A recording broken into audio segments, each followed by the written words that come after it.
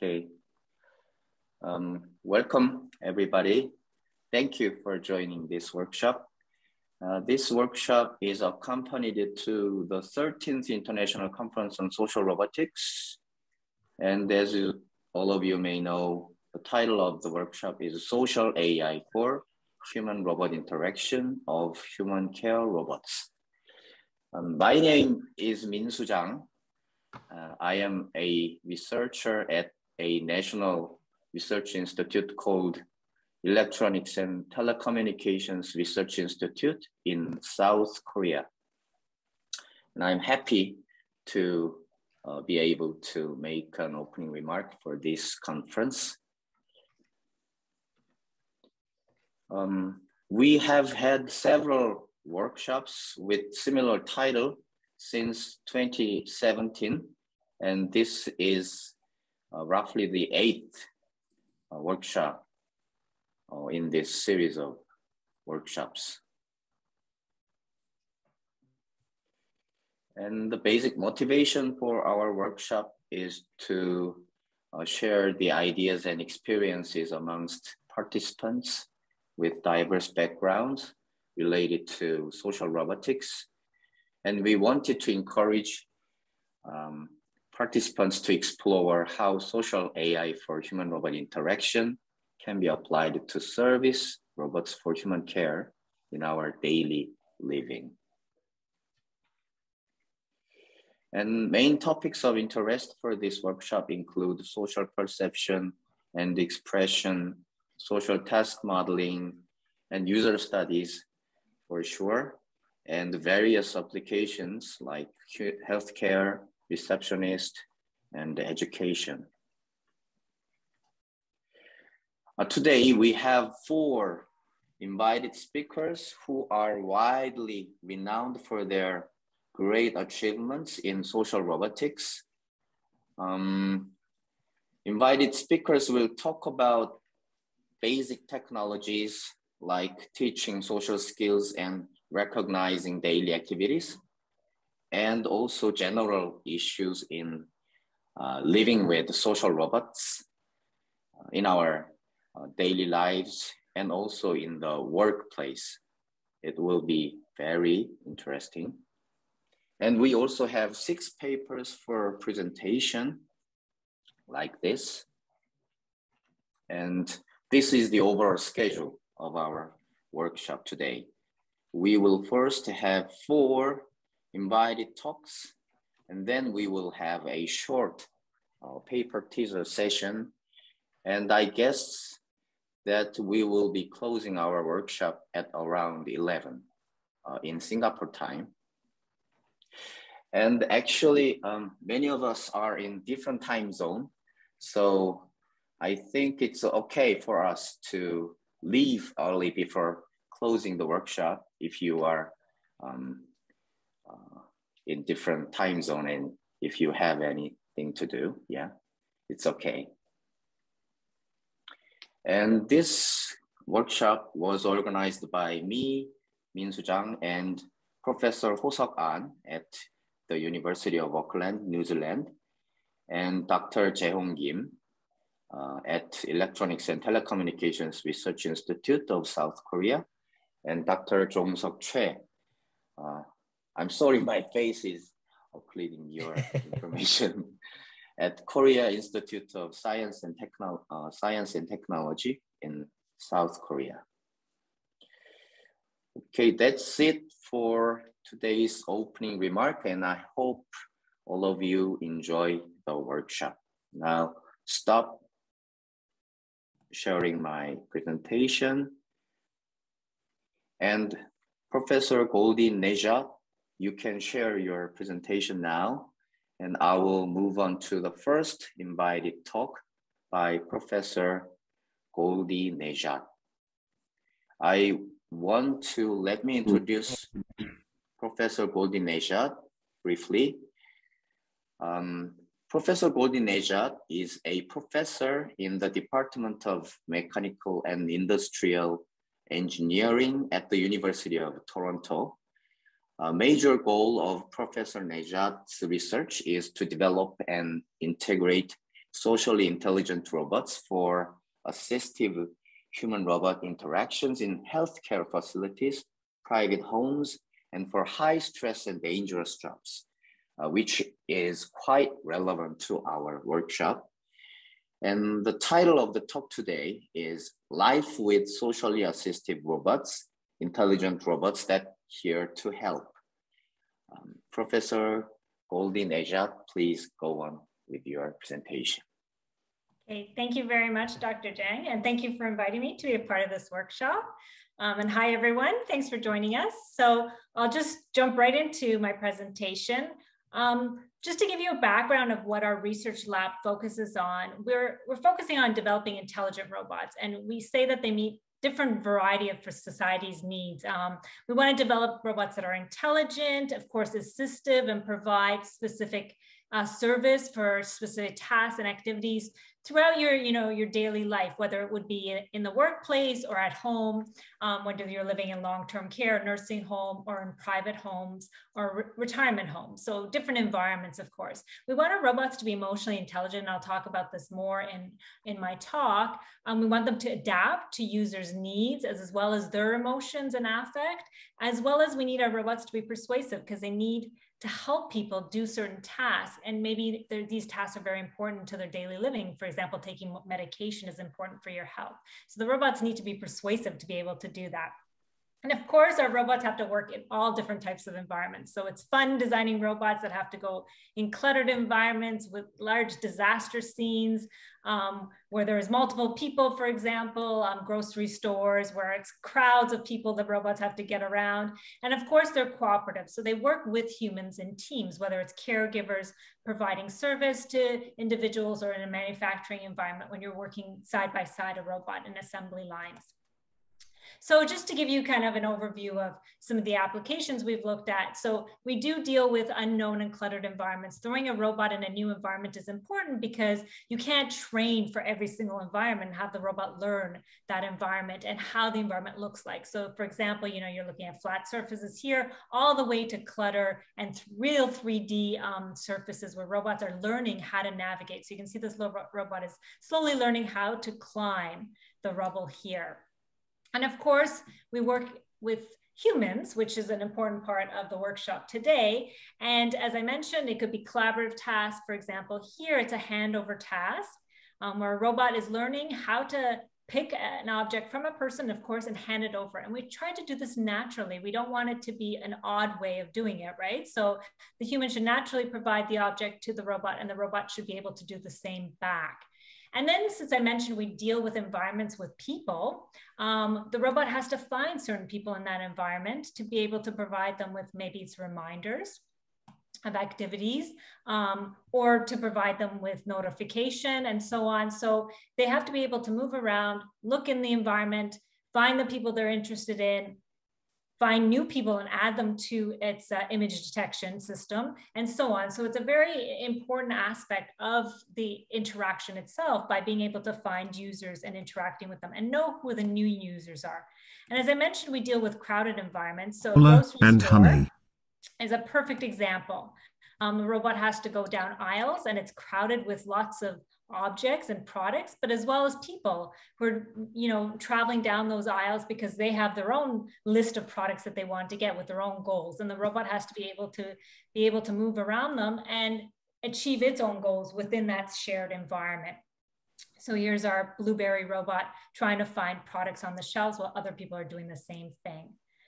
So this really focuses our research on designing the behaviors of the robots and the intelligence behind the decision-making that needs to happen when you're interacting with people. And one of the large cohort that we really focus on is older adults. And the main objective here is that we want to provide both social and cognitive stimulation to this age group, mainly to improve their overall cognitive functioning, their social functioning, as well as their affective functioning. And we think that this is really important to maintain independence, quality of life, and what we call aging in place. So if we can help them do these activities of daily living, then they can stay in their home longer, or we can at least be able to provide them with interventions to help them meet their needs. So what kind of activities or tasks have we looked at? And we've been doing this for a few decades now. We've looked at, essential activities of daily living, such as meal eating, meal preparation, as well as dressing and even clothing recommendations from the robots, because some of us, of course, live in different weather systems. So, we have summer, all 4 seasons, fall, winter, and spring, and we have to make sure we dress appropriately for these seasons. As well as exercise, which is important to rehabilitation, as well as daily living and quality of life. We also look at one-on-one versus group activities. We think it's really important to understand the dynamics of group activities versus having single robot, single user interactions. And I'll talk more about this, but so we've looked at mainly gaming and recreational activities and how humans or users interact with each other as well as the robots in these situations.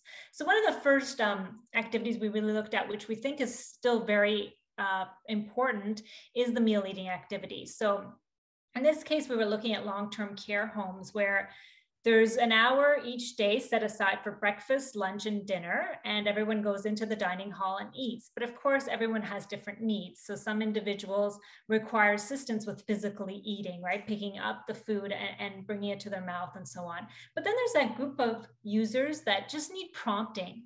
They may get distracted, especially people with cognitive impairments like dementia. And so they forget to eat. And then before you know it, the hour is done and they haven't eaten their meal. So could we use a social robot to prompt them and motivate them to eat? And of course, at the same time, the idea is that meal eating is a social activity. We do it with our family and our friends.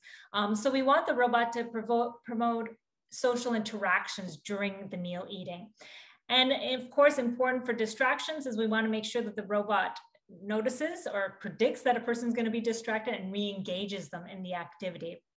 And we think that this is really important to having that group especially be able to still eat on their own before they have to move into the next stage, which is someone feeding them. So we want them to have that independence still. And so I'll just show you a quick video just to give you an idea what a scenario looks like. You can't see the robot here, but you can see how users are interacting with it. So this is, of course, our flying robot. Today. Please join me for lunch. Today's menu includes some. So you can see there's a tray which is filled with sensors, which measures how much food is left. There's a side dish, a main dish, and then there's a beverage as well. And there's a utensil that the user will pick up the food. The main dish smells amazing. And the robot tracks the position. So in other words, you can't pick up the food and try to put it in your lap or throw it on the ground. The robot is tracking to make sure that you bring it to your mouth. And these are important things because as all of us in human-robot interaction have seen, people will try to trick the robot to see what it can actually detect and what it can't, and what they can get away with. So it's really important for the robots to be aware of the humans' behaviors and their intent while the interaction is happening. So you can see through here, the robot prompts the user through the different stages of eating. And the idea is, it recognizes the company. She's reaffirming that, she enjoys having the robot there. It recognizes if you haven't. You should try some of your beverage. It looks refreshing. So it can prompt you. So it's, again, using that information from the tray to provide its prompt and the human behavior. And in the end, you can also tell jokes because I mentioned it's a social activity and provide positive statements. And I'll end off with this one. I really like your company. I hope we can do this more often. I hope so. I hope I see you again. And you see, I never forgot your name. I remembered, and I was looking forward to meeting you again. So this study really told us, first of all, the feasibility of using the robot for meal eating prompting, as well as how people just in general, older cohorts responded to a robot and had that one-on-one interaction with the robot. As you can see, they're very comfortable. They talk to the robot. They provide actually positive feedback to the robot as well. So this really opened up a whole slew of different activities, the kind of the list that I was mentioning before. Well, what else could we have a robot help with? And what type of robots should we be developing? And you'll see as we go along, there's different embodiments that we've been looking at. So meal preparation became another activity. So the idea is we want to promote independence. So robots prompt people to do the activities, doing it for them. Can you lower the volume of the video because your voice is hindered too by soft? Too loud. The video volume is too loud, so sure. Is it possible for you to control the volume? It's funny because it's in mid-range for me here. So let me turn it down a little bit more. Thank you. Okay, let me know if this one is good or not, and I can always turn it down more.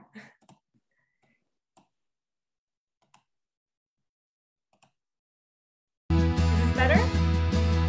So the idea is we want to promote independence. Very loud, actually. People to Still very loud?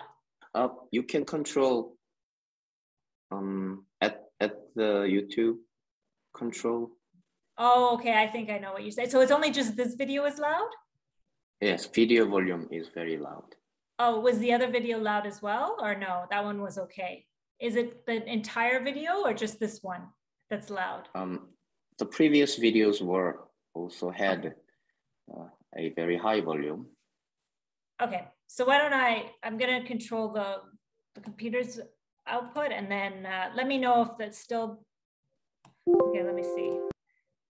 If it's still an issue, and then I can continue more.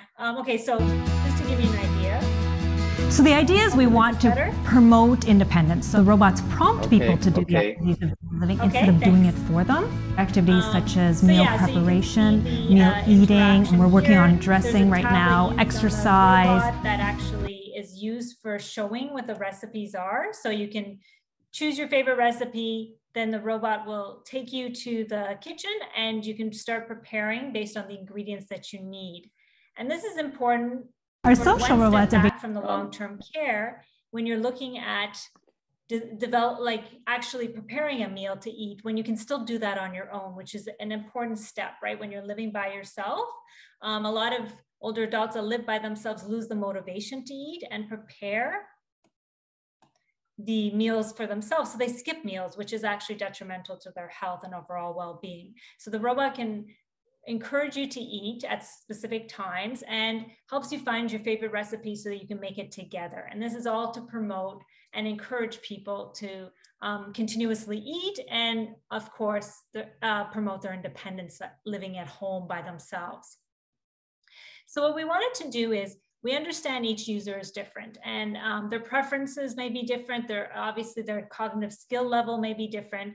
So we had a series of participants in an allied healthcare program in our University of Toronto, provide assistance to the robot by teaching by demonstration or learning by demonstration to actually teach the robot how it could help a senior living with dementia prepare a cup of tea. And we chose the cup of tea because it's a favorite afternoon activity for a lot of seniors in our long-term care facilities. Around 2 o'clock, they like to go and make a cup of tea for themselves and sit and read a book or maybe talk to their friends and so on. So these allied healthcare program participants were either in nursing, rehab sciences, occupational therapy, physiotherapy, and they came into a room where we had the robot and taught it systematically the steps of preparing a cup of tea. And then through that learning by demonstration scenario, we were able to teach our robot, Casper, and hopefully this video is not too loud, how to prompt a senior or older adult to prepare that cup of tea. So here's a scenario where Casper is in front of the user. This is just an introduction scenario. And then Casper's going to go through each of the steps. So there's a video that plays on Casper's tablet here. Try pulling the program over towards you. Do each of the steps. So here Casper's asking them to turn on the water. Then you can see how she's making contact and waiting for Casper to give her the next step.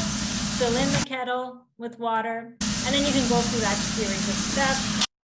And then eventually you're done doing it and you can pour the water. So if the water is boiled, you can pour it in your cup and make it. And Casper's giving you feedback at each step. Great.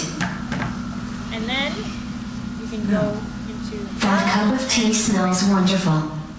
You like tea? So what we wanted to really see is if it's achievable to have caregivers teach a robot these behaviors, because we think it's important, not only as engineers and computer scientists, to design these behaviors, but we want to personalize them for different individuals and make sure they're adaptable. So we want the caregivers who are with the older adults and residents on a daily basis to do this, right? So they can personalize for each user, or maybe even a specific home has a very specific way that it does certain tasks.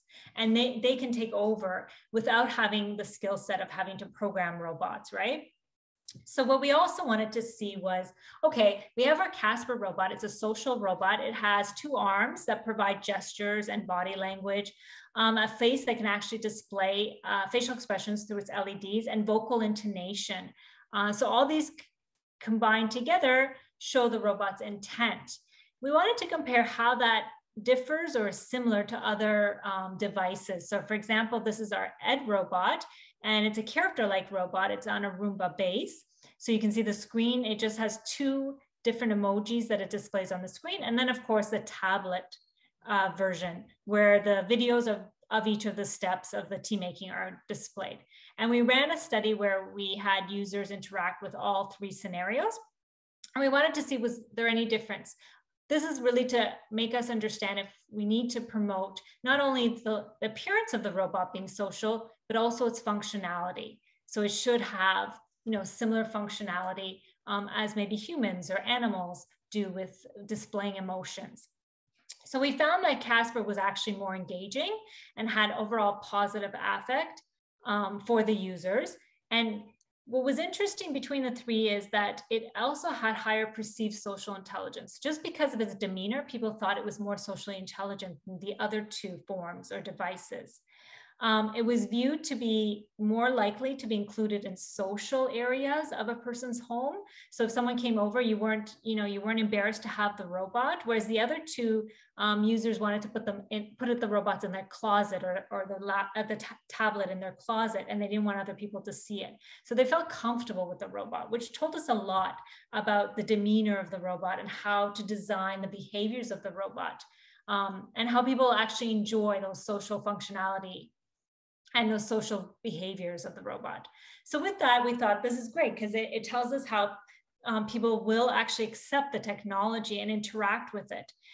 What about if we look at now from that one-on-one scenario to the group-based scenarios? Is there any differences? Do these robots help the group dynamics themselves, not only the interaction with the robot? And so we looked at 2 different activities. Bingo, which is really facilitator such as a robot calls out the numbers and you mark them on a card. And if you get a line or if the full card gets marked with the numbers, then you win bingo. And we chose this activity because it actually does have a lot of additive benefits. It improves overall memory, recall, and recognition, and your motor skills, because you're actually picking up the markers and putting them on the board itself. And of course, trivia, which was a little different because usually you play bingo by yourself. But trivia is usually a group activity. So there's usually 2 or more players playing together to win the game. And in each of these scenarios, our Tangi robot shown here was the facilitator of the activity. So it was calling out the bingo numbers. Here it was calling out the trivia questions and confirming if you've won. So the same idea of why we use trivia, because it does promote memory. And of course, the social interactions between players or participants. And then we want to see, is there any difference between these 2 scenarios? So the one-on-one playing bingo or playing in a group-based scenario with Tangi again facilitating. And we noticed in terms of engagement, they were pretty much close to each other. They were both 90 or higher, as well as compliance. And the only main difference we did notice was, even though the users in the bingo activity talk to each other, they were mainly talking to the robot or, reconfirming what the robot was saying, similar to our meal eating activity. But in the group scenario of trivia, where they were playing together, they were more interactive with each other. So this showed that the robot was actually increasing their social interaction with each other. They would take turns. For example, somebody would say to the player beside them, "It's your turn. Why don't you press the button to tell the robot your answer?" So we saw increased social engagement with each other, which we think is really important in robotics and social HRI. It's not just the interaction with the robot, but the interaction with the users. In these scenarios, we noticed a lot of differences between other long-term care homes. So we did our bingo activity in 2 different long-term care homes, and we noticed that they actually play bingo differently. And so we wanted the caregivers again to have input in how the robot's behavior should be. So again, we use a teaching by demonstration or learning from demonstration system where the caregivers, again, having no expertise in robotics, could provide input to how the robot's behavior should be and what the robot should do. So you can see here, for example, Tanji's learning how to wave. In this picture, Tanji's learning actually to come over to the bingo card. Players. We did this through a simulator as well as the physical robot. Yes. So here you can input what you would like the robot to say. And then the robot learns that through our learning algorithm. And again, this is important, like I said before, because each location that we went to had a different way of doing these activities. So we really want to adapt them. In addition to being able to give caregivers the ability to have the robots learn their behaviors, we also wanted to see if there's any difference between familiarity of different robot forms. So we looked at different devices, but what if you had a familiar robot versus an unfamiliar robot? Would people interact with these differently? And what if you also change their behavior to being having a level of directness versus indirectness when the robot asks you a question or asks you to do something? And would that change how you responded to the robot? We think these are really important dynamics of designing robots' behaviors. So in this case, our familiar robot is the Pepper robot and our unfamiliar robot is the Now robot. How we distinguished between these two was that Pepper would actually interact with people for 10 minutes, and it was a short duration of familiarity, and the Now robot didn't have any interaction. And how we deciphered between directness was in the direct scenario, we had 2 scenarios where we actually had the people, the robot asked the people to borrow their cell phone or ask them to instruct the robot to be more human-like. The robot would ask them, can you tell me what features I need to be more human-like? And the direct request, for example, would be, you know, can I borrow your robot? So it's directly asking to use someone's phone, whereas the indirect request was, I really need to find a phone to make a video call and hoping that the person would offer their phone. And then we looked at directness and familiarity based on these 2 scenarios. We found that if the robot was indirect, so it indirectly asked these questions, it was more persuasive and trustworthy, and people were more willing to help it overall. And the same was true for the familiar robot. We noticed that when the robot was more direct, the effect of familiarity was actually the weakest. So we really couldn't find that relationship between if you're familiar with the robot, you'd like it to be direct. That direct like style of behavior just didn't work either way. People found it to be more face-threatening and dominant than the indirect robot. So this tells us that indirect robot behavior is probably more appropriate for these social interactions, or in the case when the robot is asking for help or asking for assistance for some purpose. So that's important with respect to the type of style to use. But of course, we know there's a lot of other behavior styles that we can incorporate. For example, emotions. Robotic emotion is a huge area, and so is user affect and emotions. And we wanted to see, you know, could we have people engage with robots, being able to actually determine what their robot's behavioral intent is, and how easy is that? And does it matter what age group you fall into when we do this? So I just want to show a quick video of some of the behaviors we designed. In this case, the robot is actually dancing. We looked at a positive valence, high arousal behavior here, which is displayed through the robot's dancing. And the person is supposed to look at this video and figure out what's the emotion of the robot here. Then we did kind of the opposite of the spectrum, where we looked at negative valence and low arousal. And again, the person looked at the robot and tried to determine how the robot was feeling its emotional display. And then we wanted to see, okay, were they able to distinguish between these two? So if you look at our results, we looked at a younger cohort and an older cohort. So the older cohort was actually from the long-term care home.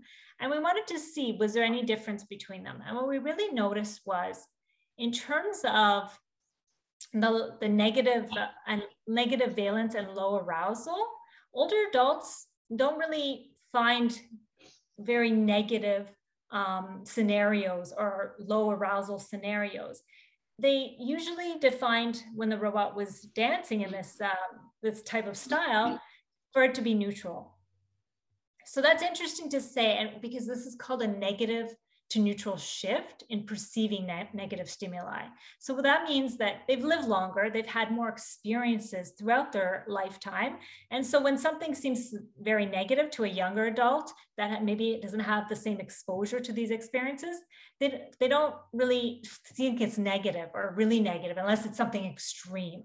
And this is kind of the don't sweat the small stuff saying that we have, so they don't. And so there's a little bit of a difference when we find, when we're designing things in terms of what we think, depending on which cohort we fall in, what is really negative and what is neutral versus what older adults do. So we have to consider that when we're designing our robots, that there are some differences between these populations. So knowing that we trained our emotional classification system for our robot, Pepper. In this case, what we wanted to do was train so that it can recognize people's affect and of course display its emotions, not necessarily through dance, but through behaviors using gestures and eye color. As you noticed in the video, Pepper's eyes were green, the color around its eyes were green when it was happy, blue when it was sad. And we did this for an exercise session. So we took the robot to long-term care for a 2-month interaction period. So we wanted to do it through repeated studies and repeated interactions with a robot. And we wanted to see, okay, let's look at 2 different scenarios. We've looked at the one-on-one scenarios already and the group scenarios already, but we've never brought them together. Let's do the same activity in either of these scenarios and see if there's any differences, again, between perceptions and how users feel about the robot. So here's our one-on-one scenario.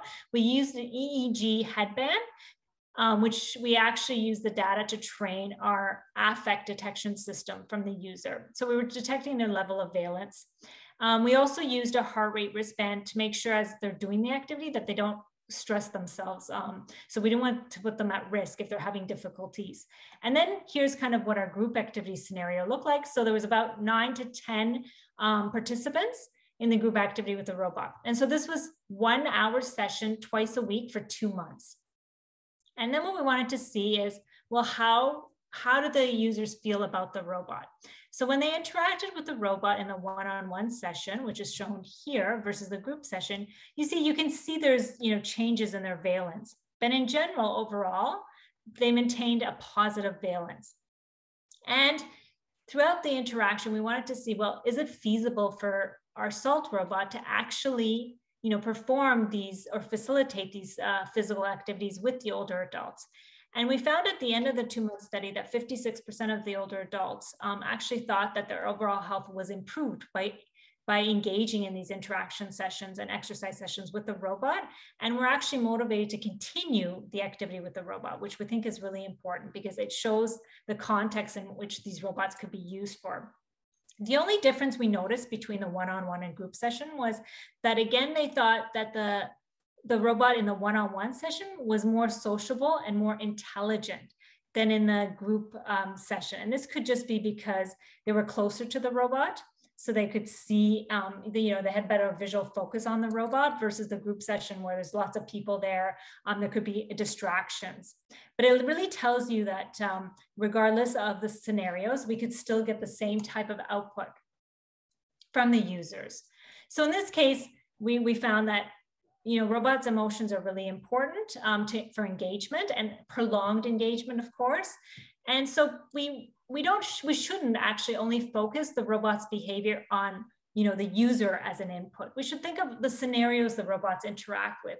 So for example, in our diet and fitness counselor robot, Luke here, we had the robot design its behaviors based on the user.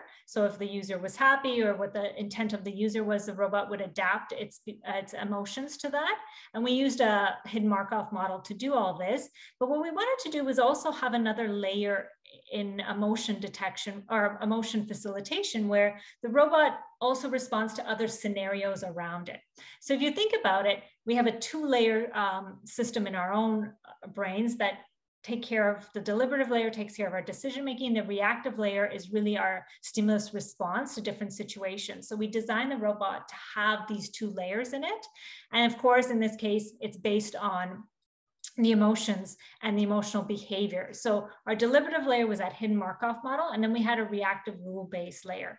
And the main difference, like I mentioned, was that the robot's deliberative layer was designing the behaviors and outputting the behaviors based on the user and the user's intent. And the reactive layer focused on situational awareness. So for example, the Now robot in our scenarios was on top of a desk. So you can see here, because the robot is moving, eventually it could get to the edge of the desk. So what Luke would do in this case was, if it recognized that it was too close to the edge, it would get scared and try to move back or ask the user to move it back. And we thought that this was really important, and it actually created an interesting HRI scenario where it wasn't just the robot helping a person do an activity, but the person was also involved in helping the robot to really live its life and be able to interact. And we thought that that was an interesting element to social interaction with robots, where we need to have scenarios where the robot is also aware of what's happening outside of the user. What we also wanted to look at is, do we really need an emotional robot? What's the difference between a neutral and emotional robot? And again, what we saw was that the user's affect really is based on this. So in our scenario of looking at the Luke robot, showing emotions through dance or movements or eye color changes, and then just having a neutral version of the robot that didn't show any emotions, we found that both robots could actually detect the affect of the person. So that wasn't an issue, but the emotional expressive robot actually induced more positive valence and less negative arousal through the interactions, which I think is very important for long-term interactions with a robot. So you can see here, the valence is 0 and higher, but here you see that there's negative valence, and this is the neutral robot versus the emotional robot. So I think that's really important with designing. So now we have robot emotions. We know what type of behaviors they should have, direct and indirect. But what about persuasion? We use persuasion every day when we interact with people, whether it's our children, our bosses and so on. And we do them in different scenarios and strategies. So what about a robot? Can a robot have specific strategies to persuade us to do certain tasks and, and focus it on the level of difficulty or the importance of that task? So what we did was we looked at different strategies, persuasion strategies, and two in particular here, the effective strategy and the logical strategy are two of the big ones we use as well. And we wanted to see, do any of these help in persuading people to do a certain task? And in this case, the task was counting how many jelly beans are in the jar. So here's a jar of jelly beans. Luke will try to persuade you to take his answer. Leia will try to persuade you to take her answer, and either one will use the affect or logical strategy. And this is what the two of them. My computer vision system can detect 500 jelly beans in the jar. So this is the logical, where it's saying my computer vision system can detect. It would make me happy if you used my guess of 1,000 jelly beans in the jar. And this robot is using the emotional, where it's saying, it will make me happy if you do it. And so we wanted to see any differences. So we had over 100 participants interact with this robot. And what we found was that the affect strategy actually had higher persuasive influence over people. So they were more inclined to use the robot's guess of how many jelly beans are in the jar versus their own. So they would look at the jar, guess how many jelly beans. The robot would say, I think there's 200 jelly beans in the jar. And then they would decide, should I use the robot's guess or stick to my own guess? And we noticed that the affect strategy and the robot using that had higher persuasive influence. We then saw, was there any differences between age and gender groups? And we didn't find anything, but we did find a difference between occupations. So we found people in engineering, the physical sciences and businesses were more influenced by the robots than those in the life sciences and humanities. And we think this is obviously, the latter are in the social occupations, and in general, have had negative attitudes towards the use of robots, the whole idea, the concept of robots taking over our jobs. And there's been just negative depictions for them, and they haven't had as much exposure to robotics in the workplace, which we think is really important as we're designing these robots going forward, for them to be firsthand there and involved in the design of these robots to ensure that we're designing the robots to also meet their needs as caregivers, in addition to the residents and older adults we're dealing with. And I'll end off on one last study. This study looks at authority. So that's another issue that we should look at. You know, we've looked at persuasion, which kind of leads us to this. What about an authoritative robot? They exist, if you think about it. I mean, police officer robots, security guard robots, these are all in a role of authority. So how do we design their behaviors? And should we be considering the same thing when we're thinking of healthcare or social robot and in robots helping us with different tasks? So we did just a study where we wanted to see, you know, what's the difference if a robot is an authoritative figure or if it's a peer? And do people respond differently in these scenarios? And really what the difference between the two was where the robot stands relative to you and what it says relative to you.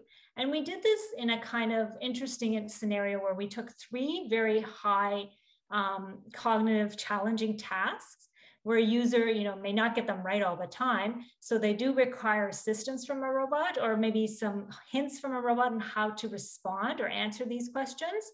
And then we set up our scenario for the robot in an authoritative figure where it's on the other side of the desk and beside you as a peer looking at the screen that you're looking at these or doing these activities on.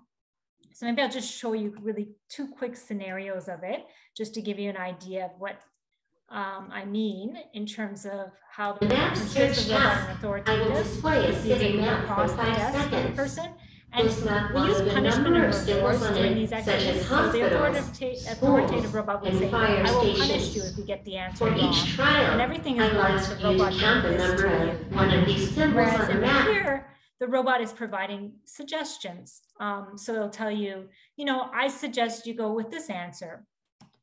So here's the robot in the relative to the starting position, which has been marked by an X. And your response should come in the form of 2 coordinate numbers, a row and a column. So was there any difference then? Well, we found that when it was presented the robot in an authoritative figure, it was less persuasive than the peer helper. So in general, people find the peer robot or peer acting robot to be more helpful and more persuasive than one that's an authoritative figure. We thought that this, well, why would this be the case? And we looked back at the question of legitimacy and the idea of, is this a legitimate authoritative figure? Like, when we look at the robot, do we consider it as an authoritative figure or no? Or we're not clear because it's a robot? So these are questions that we have to ask ourselves when we're thinking of the different roles that we're putting these robots in. Is the role very clear to the users? Then we wanted to see, was there any differences between genders? There have been studies in psychology, not necessarily with robots, but they've shown that there's been differences. And we did detect an interesting difference that we saw that aversion to the persuasion of the robot was seen among male participants more than female participants. And the male participants found the robot actually being a threat to them in terms of their status or their overall autonomy. So they didn't like the idea of having an authoritative robot telling them what to do or, you know, giving them suggestions that they should take, but kind of in a forceful manner. So again, it opens up, how do we design these robots, especially when we're looking at applications as in security and policing. And we have a lot of other robots underway. We have Uncover, a screening robot developed in autonomous systems and biomechatronics lab at the University of Toronto. Social robotics is probably I am excited to come to Huang to help out with the health screening process. The use of First, I will ask you to number take your temperature. situations because I will check to make sure you are wearing a mask. Thank you. And I just wanted to thank all my group members and of course all our funding agencies for all the funding support we've had throughout the years. And I'll stop here. Thank you very much. And hopefully the videos weren't too loud this time around.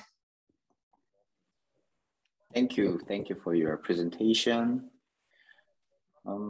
Any questions from the audience? You can unmute your mic and you can ask a question. I have some questions. Okay. Firstly, thank you for your talk. It's really interesting, but very meaningful, useful study. My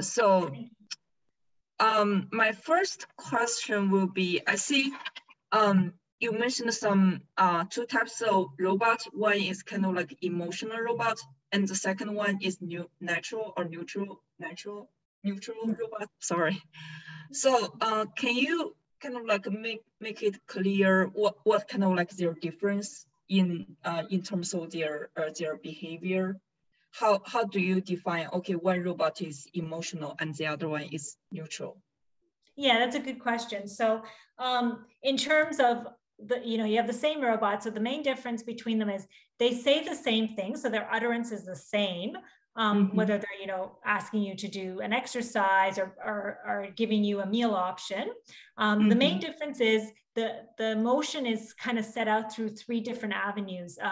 The color around the Pepper's eye is displayed. So for example, happy, as I was mentioning with Pepper, is shown as green, sad is shown as blue. The neutral robot doesn't have those change in color. Vocal intonation. So when the robot is happy, its voice is higher and it talks faster versus sad, where it's slower. And then the body language. So like it gets excited, it starts waving its hands up. So there's kind of the combination of body language, vocal intonation, and what these robots we call as facial expressions, what they can do because they can't really move their face, which displays the emotions of the robot, versus the neutral robot, which would just really just say what it wants to do without any changes in these behaviors. Okay, I see. Thank you. So how did you integrate these three-dimension like emotion together? It's kind of like rule-based or it's kind of like random? Like if I want to show the robot is happy, do you kind of like program it to kind of like show eye color, body movement, and the vocal together? Did you program it or? Yeah, that's a good question. So there's a few different ways you can do it. One is you could do a like heuristic manner, which is rule-based. Another way is the learning from demonstration that I was mentioning, where the robot learns from how users or people actually display these emotions. And so it can learn how to do it. So there's a little bit of flexibility there that it's learning from users how to display the same thing. So those are usually the different scenarios. So you can do multimodal or single mode and just focus on facial expressions or body language, and then bring them together through a classifier. Okay, I see. Thank you. Thank you so much. Thank you. Sorry, my second question is, I'm sort of like curious about your study, like familiar robot, unfamiliar robot. I see you define or you use the Pepper as a familiar robot and now as the unfamiliar robot. Because their appearance is kind of like different as well as their head. I'm wondering, did you shuffle them? Like, so maybe in your first round, you use Pepper as a familiar, but in your second round, you use now as a familiar robot. Otherwise, I'm thinking their appearance can have some effect on your study result. Yeah, and that's a really good question because yeah, you're right. Their appearance could have bias. So, I mean, we didn't want to use two Pepper robots because then we thought it would be very hard for them to tell which one was familiar, which was unfamiliar. So we purposely used different size robots. So it was easy to say, okay, this was the robot that I'm familiar with because I interacted with it. This is a different robot. But like you said, we did actually do a counterbalance where, different users were the Pepper robot was a familiar robot versus an unfamiliar robot for some users, and then vice versa, the Now robot. So yeah, you didn't have a bias towards one form of the robot. And that's really important, like you mentioned. because you can have your own personal bias just looking at the robots, right? Yeah. Thank you so much. Thank you for your questions. As we are tight on timing, so thank you for your presentation, Professor Nejat. And everybody can contact you by email for any questions, right? Oh yes, of course. Yeah, please do. And thank you very much again. And I'm looking forward to the workshop. Thank you. Thank you so much. And thank you. Yep, we will move on to the next invited talk. Professor An, please go on. Yeah, we're gonna move to the second invited talk today. We're gonna invite Professor Chien-Ming Huang. He got PhD from the University of Wisconsin Medicine in 2015, and he worked as a postdoc researcher at Yale University until 2017. After that, he joined to the Johns Hopkins University as an assistant professor and working there until now. His research focuses on the designing and enabling productive and reasonable computing technologies to share the future of the works, living, and the care. Today, Professor Huang will talk about modeling, learning, and teaching social skills. Please welcome Professor Chien-Ming Huang. All right, thanks, Professor. It's a good pleasure to be here. So let me share my screen and let's see if this will work. And then play. Do you see my slides? Yeah, we can see your slide. All right, perfect. Yeah, thanks again for having me here. It's a great pleasure. So yeah, I'm Chien-Ming Huang, I'm an assistant professor in Department of Computer Science at Johns Hopkins. So I'm very hard to follow the great talk that the Goldie just gave. So I'll try my best to just to talk about my work. So just to set the stage a little bit. So I know that most of the people here are interested in social human robot interaction.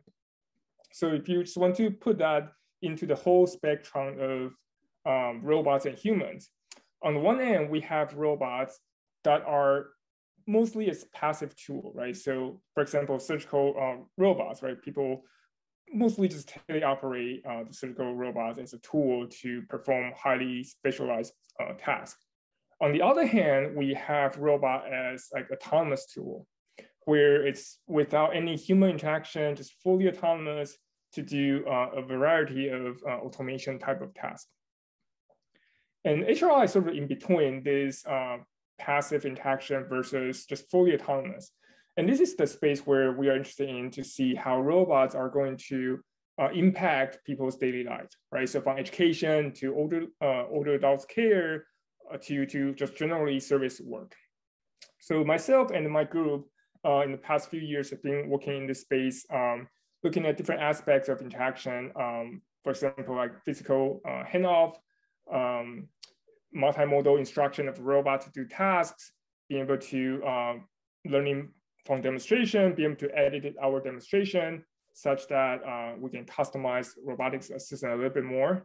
Also look at how can we use natural human behavior as a way to provide nuanced information for robot learner. So these are a few different things that we have explored. I won't be able to go into the details to talk about these different works. So I thought today I'll just quickly highlight this, but then I want to talk more about some of the recent works that my group has been working on. It's not necessarily as mature as other works that we did, but hopefully that will give you some sense of what we have been thinking about, and also just get feedback from all of you. So the way I think about this social AI or social HRI is thinking about modeling, learning, and teaching, right? So if we need to model how people use their social behaviors, I will use error awareness as one example of this. We need to learn from those interaction and be able to generate that in the robot actions. And finally, I'll use one example for robots to teach social behaviors to humans. I will contextualize that in the autism spectrum disorder therapy example. But I think this is sort of the kind of three phases that require more work and more effort in order to bring social intelligence into human-robot interaction. So I will start with the first one, modeling error awareness. So the bigger picture is that robot makes errors, right? So it's not perfect. We are still developing a lot of technology in this space. Even though there's been some great advances, they still make mistakes. So how can the robot know that they are making a mistake? So I think we think this is a key step toward more interactive use of robotic technology in everyday people's life. So to contextualize this, I want to use learning or programming by demonstration as a sort of like test bed to study robot errors. So I want to start with this, providing demonstration to robots actually pretty difficult for most people. Even if you are robotics trained, I think it's still very difficult to provide a good demonstration just because of unfamiliarity with the kinematics, also just the constraints around the environment around the current technology, right? So we have been looking into this problem of why it is so difficult for people to provide good demonstration. And because of that, poor quality demonstration resulted in robot errors. So these are sort of like a very related problem. So with that, we use this learning by demonstration as a test bed to look at social responses to robot errors, right? So when people provide a demonstration, and then the robot use those demonstrations to recreate sort of a learned skill, but then in the learned skill, the robot make mistakes. So what we learn is that people respond socially to those robot mistakes. And that's the key insight that drives this line of work, right? So we want the robot to be aware of that it is making a mistake. And the way we want to go about it is to monitor people's social responses, right? People's facial expression, people's verbal response as a way for the robot to have this self-awareness of, okay, I'm probably doing something wrong. So I can either stop or ask for redemonstration or ask for clarification. So that's sort of the key insight into this line of work. So we did a sort of pilot study to understand what kind of behavior people show when a robot makes a mistake. Right? So we actually observed a variety of social responses from surprise, to suspicion, to just like laugh, just smile. So we see a variety of people's responses. Even with the same person, we see different responses for the same person. In fact, we actually see an escalation of responses. So what I'm showing you here is a sequence of responses that we observe from one participant, right? So from the beginning, just like raise eyebrow as suspicion, to well, this doesn't look really right, and then look away and start to smile and start to provide verbal comments. Right, so there's this response escalation. So what we learned is that people do this all the time. And this kind of response and also escalation depends on the severity of the error. So if the error is very severe, people will respond very fast and much quicker. Versus like minor error, people will just like have like low intensity sort of responses. So we thought that's interesting. We want to take that to the next step. Essentially, we start to do data collection and to see if we can real time to detect people's social responses such that we can use that understanding to drive the robot behavior. So this is the current data collection, excuse me, that we are doing right now. So we don't have any concrete results yet, but I want to show you some of the preliminary data that we collected. So we know that people respond. Now we're trying to collect data to build a computational model to help us to do this autonomously. So this is the setup. We have a robot and people just provide demonstration. And in this video, I cut it a little bit so that it will fit the time. So that now is the robot replay the human's demonstration. actually not replace, redemonstrate human-centered demonstration in two tasks, right? So the first one, the robot's going to, did it perfectly, and then for the second one, the robot will make a mistake. And we use different sensors, cameras to try to track and then collect the people's responses. So let's take a quick look of this interaction.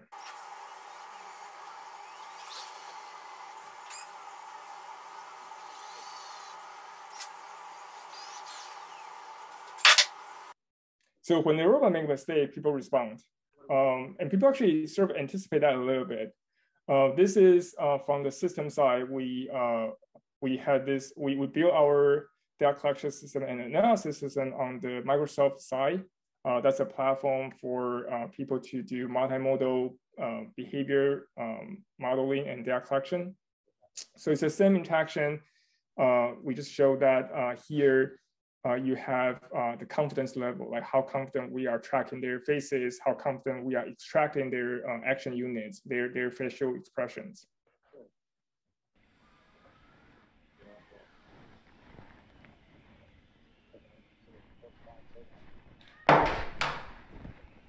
Right, so here you'll see this is when the error happens, and we are very confident throughout the process of extracting those action units. So we have a bunch of data like this right now. We are building a binary classifier to classify when there's no error versus when there's error. So our next step is build that computational model and then have the robot to use that model to drive their interaction, right? So when the robot detects there's an error, the robot will start error mitigation strategy. For example, apply apology or ask for redemonstration. So this is sort of our initial investigation into how to leverage humans' natural social response as a way to understand the robot's internal, confusion, right? So this is what we mean by error aware. So going on to the second, and feel free to stop if you have questions. The second direction I want to highlight is learning group awareness.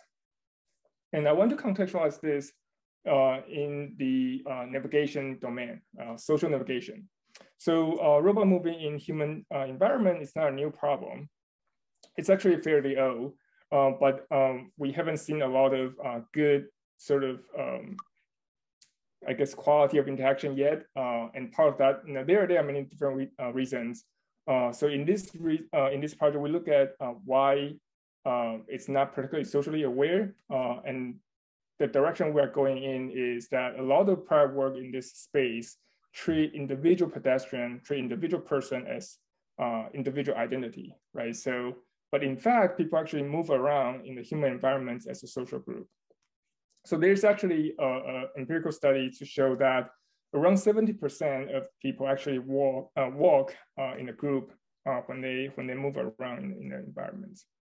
So we did some data collection in our academic building, and most of the time we actually see people walking together, either just talking about stuff after class or just getting coffee together.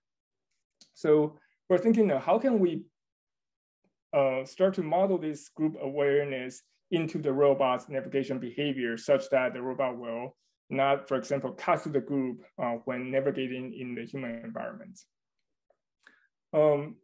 So why we restarting this, and part of this, just motivate us a bit, why we start to look at this problem again, just because, in the past year or two, this mobile assistants become sort of like relief again, right? So we see a lot of major companies are doing autonomous vehicle to deliver stuff. Last year, October in Japan, they just rolled out this mail delivery robot on the bottom right. And part of that is driven by pandemic. And we are not just seeing this in the outdoor public domain, we are also seeing this in indoor environments where we see more and more mobile robotic assistants coming into people's life, from the Walmart to like hospital systems. I want to play a short video here. This is my student who went back to South Korea this past summer, so just 3 months ago, in one of the restaurants, and seeing how mobile robots are being used in restaurants. So let's take a look at this. 저거 치면 나와 인터넷에. So the owner, I guess the restaurant staff just provide dishes and the robot honestly they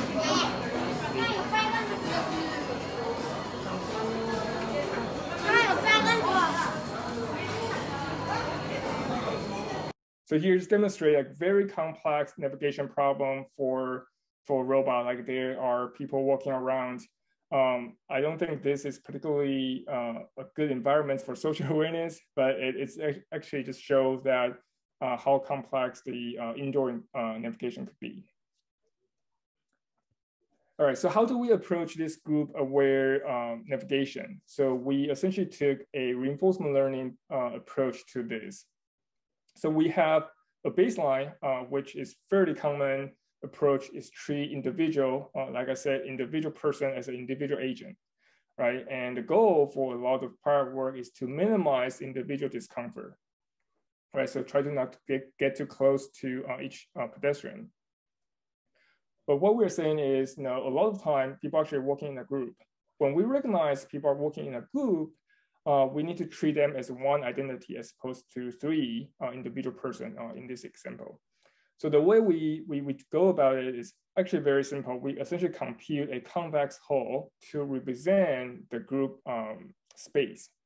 And the goal is for the robot to not violate that group space. So we essentially have this reward term that essentially discourage the robot from going into that polygon space. So that's very, very simple representation of human group.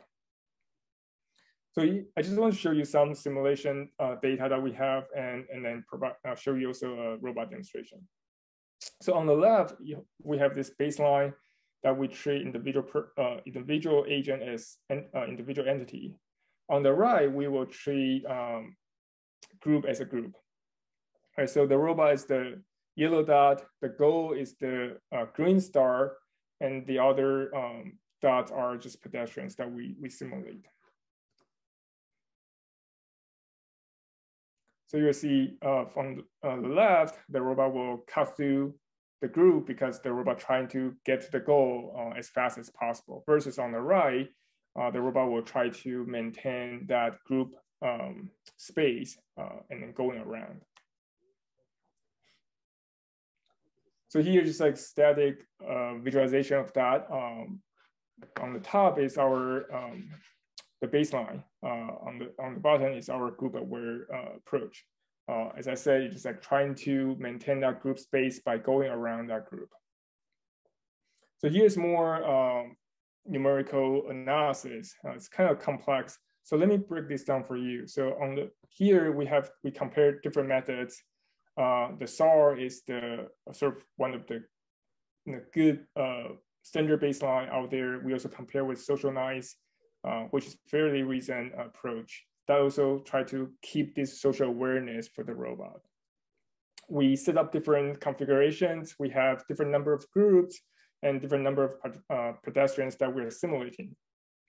And then on the whole right side is like different metrics that we look at. I just want to highlight 3 metrics today. The first one is pedestrian collision, right? So our group aware policy actually resulted in fewer collision than the other baselines. And in the middle is the mean pedestrian velocity. So the idea of looking at this is we want to have, like, we try to minimize the influence to the surrounding pedestrians, right? So mean pedestrian velocity is one way to look at this, right? So if the pedestrian velocity is not reduced too much, that means the robot has less influence on them, right? So here to show you that our group awareness essentially put less influence on those surrounding people. On the right is a group intersection, and this is exactly what we're trying to optimize for. So not surprisingly, the group aware policy cuts through the group less often compared to the other quote unquote social aware policy. Right, so if we just consider social awareness without a group, then naturally they will, from time to time, cut through the social group. So here we provide robot demonstration. We ported our learn policy to the physical robot. Here we use a spot robot and then just demonstrate what it would look like in real life. Right, so a team of two coming across. So this is obviously a simulated setup. It's not necessarily realistic in the real environment, but it just show you that the robot will try to keep that group together. So here we have a bit more complex. We have a few different groups going through, and the robot just trying to do not cut through those groups, right? And then find, okay, there's a space between these two groups, and the robot will walk through that space. Yeah, so that was learning a policy for group awareness. And we think that's important when it comes to indoor navigation, when we bring more and more robotic assistance to people. And lastly, I want to talk about teaching social communication. And this is contextualized in more socially assistive robotics domain. We look at social robots to provide various behavioral therapy to special needs population. In this particular work, we look at children with autism and try to motivate this a little bit. Let's watch this CNN footage for robots for autism. Children with autism often have a hard time talking with or even looking at human therapists, like this boy. But look at how he lights up with Milo. We found that. So over the years, we have seen growing evidence that children with autism respond more positively to robots, to computers than humans, right? So there's a lot of work going to this. How can we leverage social robots as a way to provide behaviors, social communicational or behavioral therapy, right? So robots could be a way to model good behavior. And so that's what exactly we did in this project. So we had this setup where we tried, our goal is to deploy this system to people's home for 30 days to see if we can see a longer term benefit of this kind of behavioral therapy. Because before, most people just do in the lab, short sessions, we see interesting behavior, but it's unclear if over a longer period of time, will those behavior be more obvious and more sustainable. So we are trying to build this system that can be deployed. And if you work any like real robotic system, you know it's actually very difficult to build autonomous systems that can put into people's house for a long period of time. But I just want to show you some of the basic functionality that we build into this robotic systems. We have this big touch screen that we will show educational content, the child, the family member can interact with. On the other side, we have a social robot that can engage the participants. And we also have perception systems that we keep track of their face, where they are looking at, just because that's sort of the key sort of social skills that we are targeting, like joint attention. So here's some demonstration of basic face tracking. As the person move around, the robot try to maintain eye contact. As the person look at the screen, the robot will look at the screen as if it is sharing the attention. So these two are the sort of the core social skills that we build into the robot. And on top of these two core social skills, we build essentially a set of like therapeutic contents that they can interact with. So the goal here is put the robot system into people's home for 30 days. Each day, they will interact for 30 minutes and play 3 games. So I'm just going to play this video to give you some sense of what the interaction looks like. Hopefully it's not too loud. So this is what they will do every day. They will turn on the computer, everything will set up. They will just need to click through a few things. The robot will motivate each day's section by providing a backstory, give the child a little bit of motivation, and the child will select 3 games to play with the robot. So let's take a look. Yay! Hi, Eliza. It was really hard leaving my family a few days ago when I had to board my spaceship. Goodbyes can be really sad. I held on tight to prepare for landing. Then I heard my spaceship splash into the water and I opened my eyes. Looking around, I could see that I was safe and okay. And I could see that I had safely landed on the beautiful planet Earth. Each day I will have some games to play.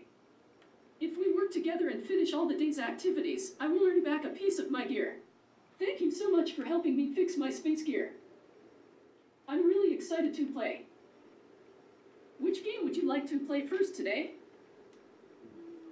So we randomly decide nice 3 choice. games. Let me get the game ready.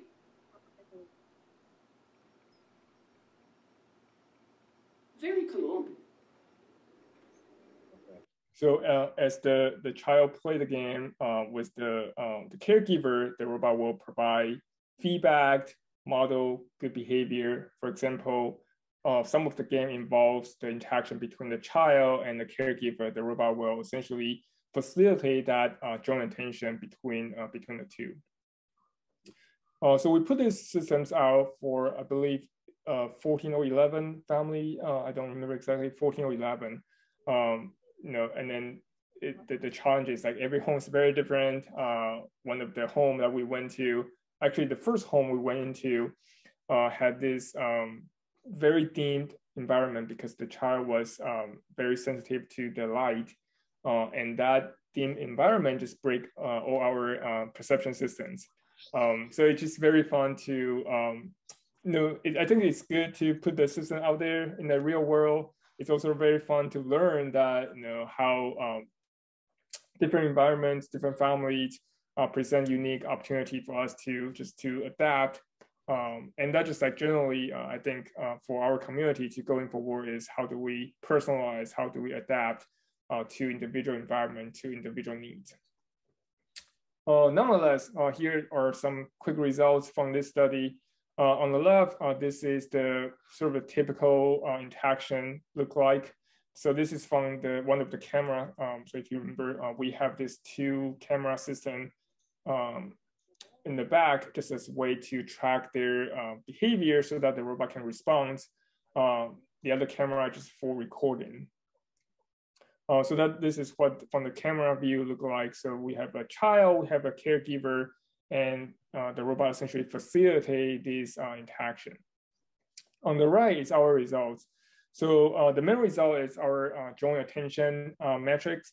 We did 4 assessment, right? So day 0 is the day that we went in to deploy the system, right? So before day 0, we did once, like negative 30 days, excuse me. So we did 1. And day 0, we went in, we did another assessment. We put the robot there for 30 days. And then on day 30, when we took out the robot, we also do another assessment. Plus another 30, day 60, we did another assessment. So we see if there's any assessment change and how was that sustained. So essentially, we saw that from day 0 to day 30, there was improvement. Unfortunately, that improvement did not sustain after another 30 days, right? So this just opens up a lot of opportunity to look further, like how long is long enough, right? How long should we deploy a system in order to see a much longer sustained benefit to the child? But in addition to this benefit to the child, even though it was not sustained over the 30 days, we also see benefit to the family members, right? So we had caregiver journaling, so provide their subjective perception, self-report perception. They report that their child actually had more interaction outside of robotic intervention to be able to talk to their peers in the playgrounds. But this is more subjective, but we thought it's important because a lot of interactions actually happened outside of the robotic interaction, right? So having parents to be able to document this is important. They also document that they actually feel less stress with the robots being there for their kids. Some of the parents, they actually say the child was very excited. They just want to play with the robot in the first thing in the morning. So we see a lot of potential of social robots just to bring more positive to family with special needs kids. And obviously this is still fairly early. I think we just need to do more how to personalize the interaction, how to sustain the longer term behavioral therapy in order to see sustained benefits. And all that, I think, we'll just need more research in this space. So today, I essentially rushed through these 3 different directions that we have been thinking about and exploring these days. We look at error awareness, we look at group awareness, both in the social domain. We're also thinking a lot about social robots for behavioral therapy. Now we are, after this autism research, right now we're looking at using social robots as a way for older adults, especially in the domain of sleep health. So I think we're still in the preliminary stage. So hopefully in a couple of months, we have more results to share. But I think there's like a lot of opportunity for social robots to bring health benefit and all just like bring the socialness into the interaction with people. So hopefully with more work, we will see more and more this kind of assistive robots come into our environment, provide various kind of assistance. So with that, thank you for your attention, and I'm happy to take questions. Thank you, Professor Chien-Ming Huang. It's great to hear all your works. Thank you. And we're gonna have a couple of questions. Audience.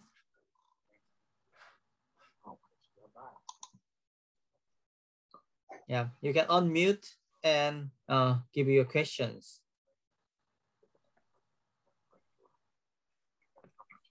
Hopefully that didn't go too fast. Okay, I gonna start a question here actually. So I think the teaching and learning is quite related to each other. So do you have any future project or future research to combining your learning and teaching research here? Yeah, that's actually a very good comment.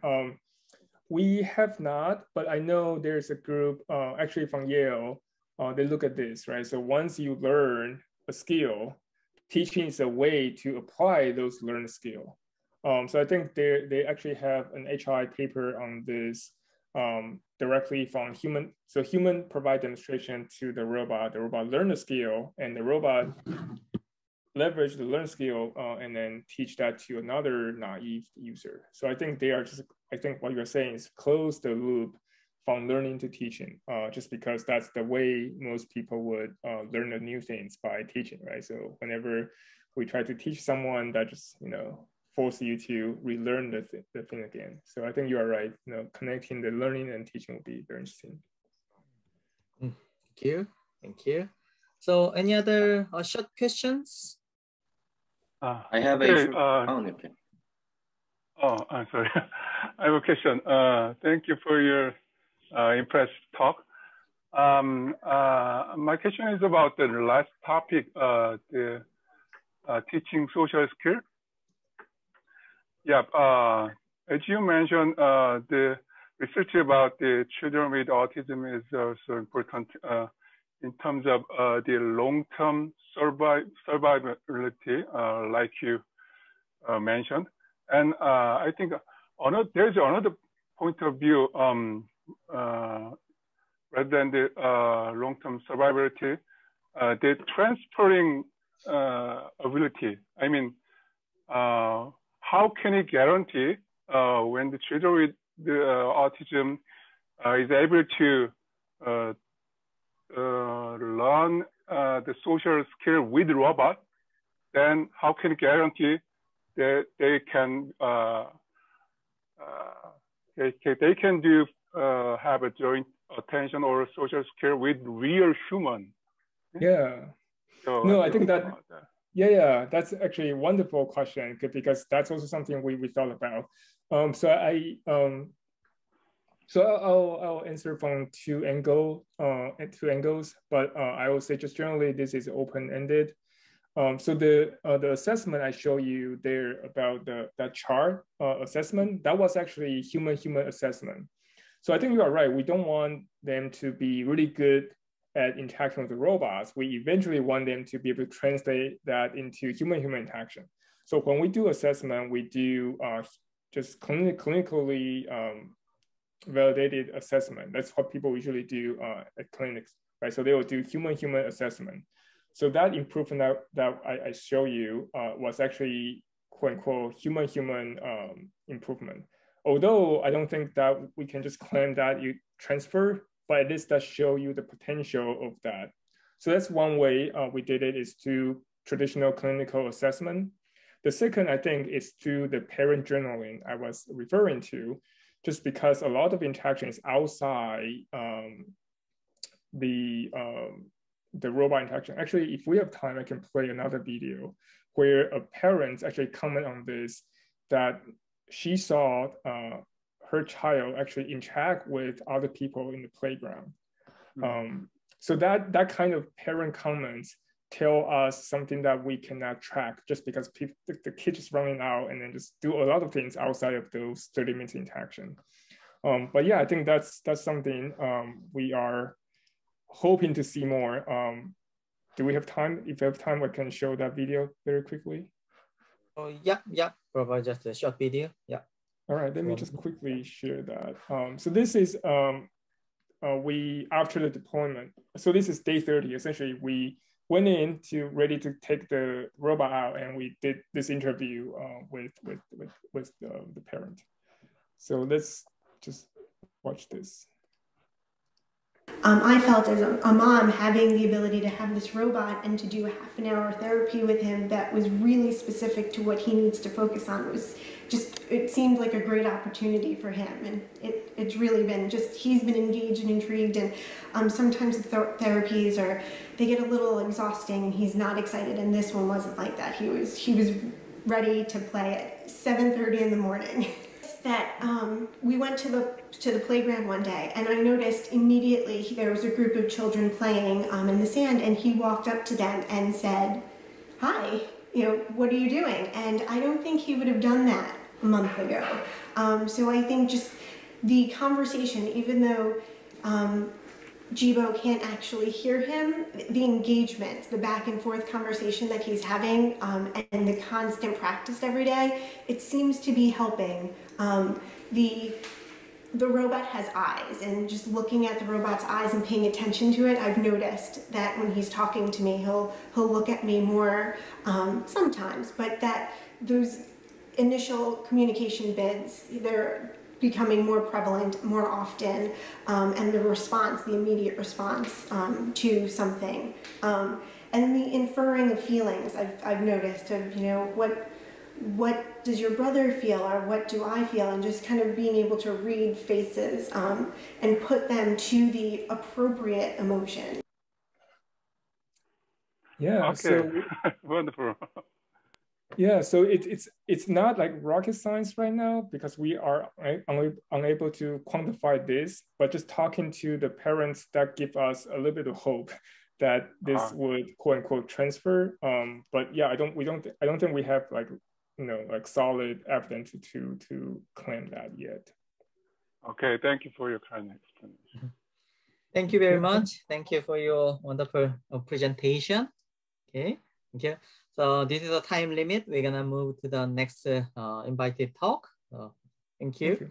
Yeah, Dr. Minsu Jang, could you read the third? Okay.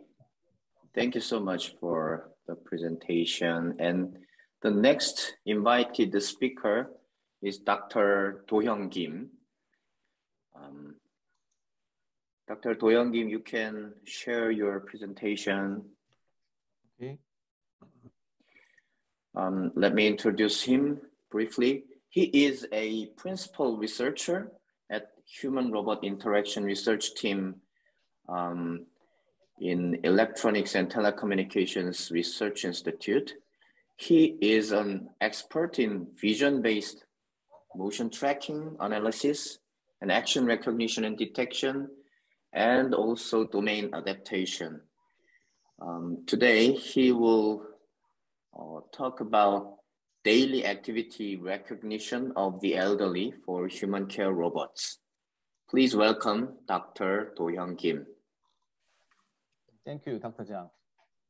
Can you see my slide? Yes, we can see your slide. Okay. Thank you for giving me a good opportunity to introduce our studies. My talk is about AI for human care robots. Especially, I'd like to explain our efforts for daily activity recognition of the elderly. First, let me tell you about our overall works on AI for robots. We have been studying on robot intelligence to prepare for the age of coexistence of humans and robots. In particular, we are focusing on the intelligence for human care robots that can socially interact with human beings. The target consumers considered are the elderly people who can maintain independent living, but are generally weak and incompetent in some capabilities. Let me briefly tell you about the main software components we have. First of all, we need to understand the humans. Facial attribute recognition is a neural network model that can recognize face ID, expression, gender, hairstyle, and others. Human tracking is one of the most fundamental components for HRI. We have also developed an outfit recognition model for the elderly. Robots may recommend the suitable clothes for today's weather to the elderly or have a small talk with them about their clothing style. The following three components are related to human actions. Daily action recognition that can when and what the elderly do some activities in their daily lives. Activities like eating, dressing, cleaning, and so on. Pose estimation extract joint position from 2D RGB images. It can be used as a fundamental component for human motion analysis. As a human motion assessment, they can provide exercise coaching services to the elderly. I will explain the three software components related to human motion in detail later. We are also studying object detection and recognition. Robots can detect an object while moving and recognize whose object it is, and then pick up and carry the object. For example, if an old lady forgot where she put her cell phone, a robot could find it and bring it to her using this software module. The bottom three technologies are related to the robot motion generation. Motion generation is very important for natural human-robot interaction. With our motion generation methods, robots can create their own motions suitable for the situation. We are doing now 3 motion generation studies. Among them, my coworker, Dr. Go, will present her research on nonverbal interaction behavior generation in the teaser session this workshop.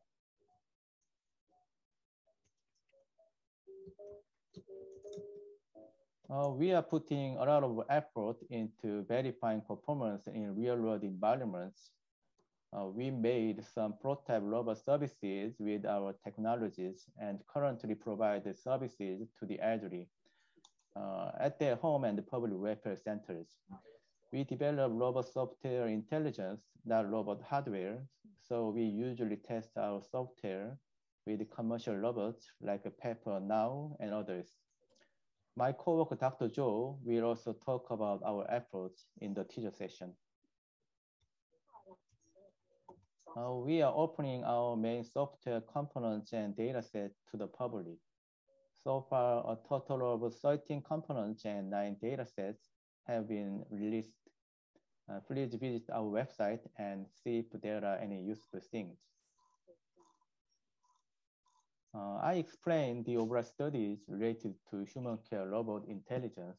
From now on, I will talk about action recognition much more. We have been studying the action recognition of the elderly, which is to recognize what activities they do in their daily lives. Actually, it's correct to say an action detection because it detects the time point along with the action ID. But I think in this presentation, it would be better to use a more familiar term, action recognition. Why do we have to recognize daily activities of the elderly? Basically, we can provide some useful services through the result of the daily activity recognition. For simple example, recognition of fall down action can be directly linked to the emergency call services. If robots can recognize taking medicine action, robots can actually check whether the elderly take medicine or not. Therefore, active medication management is possible. This is so different from AI speakers just telling you when you should take medicine. More importantly, if daily activities can be observed for a long time, robots will be able to model the lifestyle of the elderly. For example, when the elderly repeatedly show abnormal behavior patterns, it may be possible to detect health problems in the early stages. With this lifestyle information, robots can understand behaviors of the elderly more deeply. In deep learning-based robot vision research, sufficient large-scale data sets are essential. In the field of action recognition, there are many benchmark data sets, but it's difficult to find action data sets for robots. In particular, there are no data sets for the elderly. So we built new action data set for elderly care robots in real world and virtual environment. Depending on the application domain, the problem you want to solve may differ. In the CCTV security domain, one of the biggest issues is coping with poor images due to changes of weather conditions. Also, how to track small people well is another important issue. On the other hand, in the case of robots, view changes and illumination changes are a difficult problem because robots are moving. Also, body parts may be covered by some object in the house, like tables or chairs. Even the entire body may not be seen in the video. Various data are needed to cope with all these changes, and the virtual data set can be effectively utilized. What daily activities of the elderly should we recognize? A close understanding of what the elderly actually do in their daily lives is essential for constructing a useful data set. We visited the homes of 53 elderly people over the age of 70 years and monitored and documented their daily behavior from morning to night. Then we selected most frequent actions. There are 55 action classes, of which 52 are derived from the observation of daily activities of the elderly, like eating, cleaning, reading, and so on. The rest 3 actions are human-robot interaction-specific actions, like waving, beckoning, and pointing. Among them, there are 5 mutual actions, such as handshaking and hugging. We rented an apartment and used it as a testbed for real-world research. In this testbed, we built a new data set for recognizing the daily activities of the elderly and released the data set named Elderly Activity 3D. We recruited 50 elderly people aged between 64 and 88 years, which led to a realistic intra-class variation of the actions. We also recruited 50 young people in their 20s. This composition allows us to perform various comparative experiments between the behavior of the elderly and that of the young.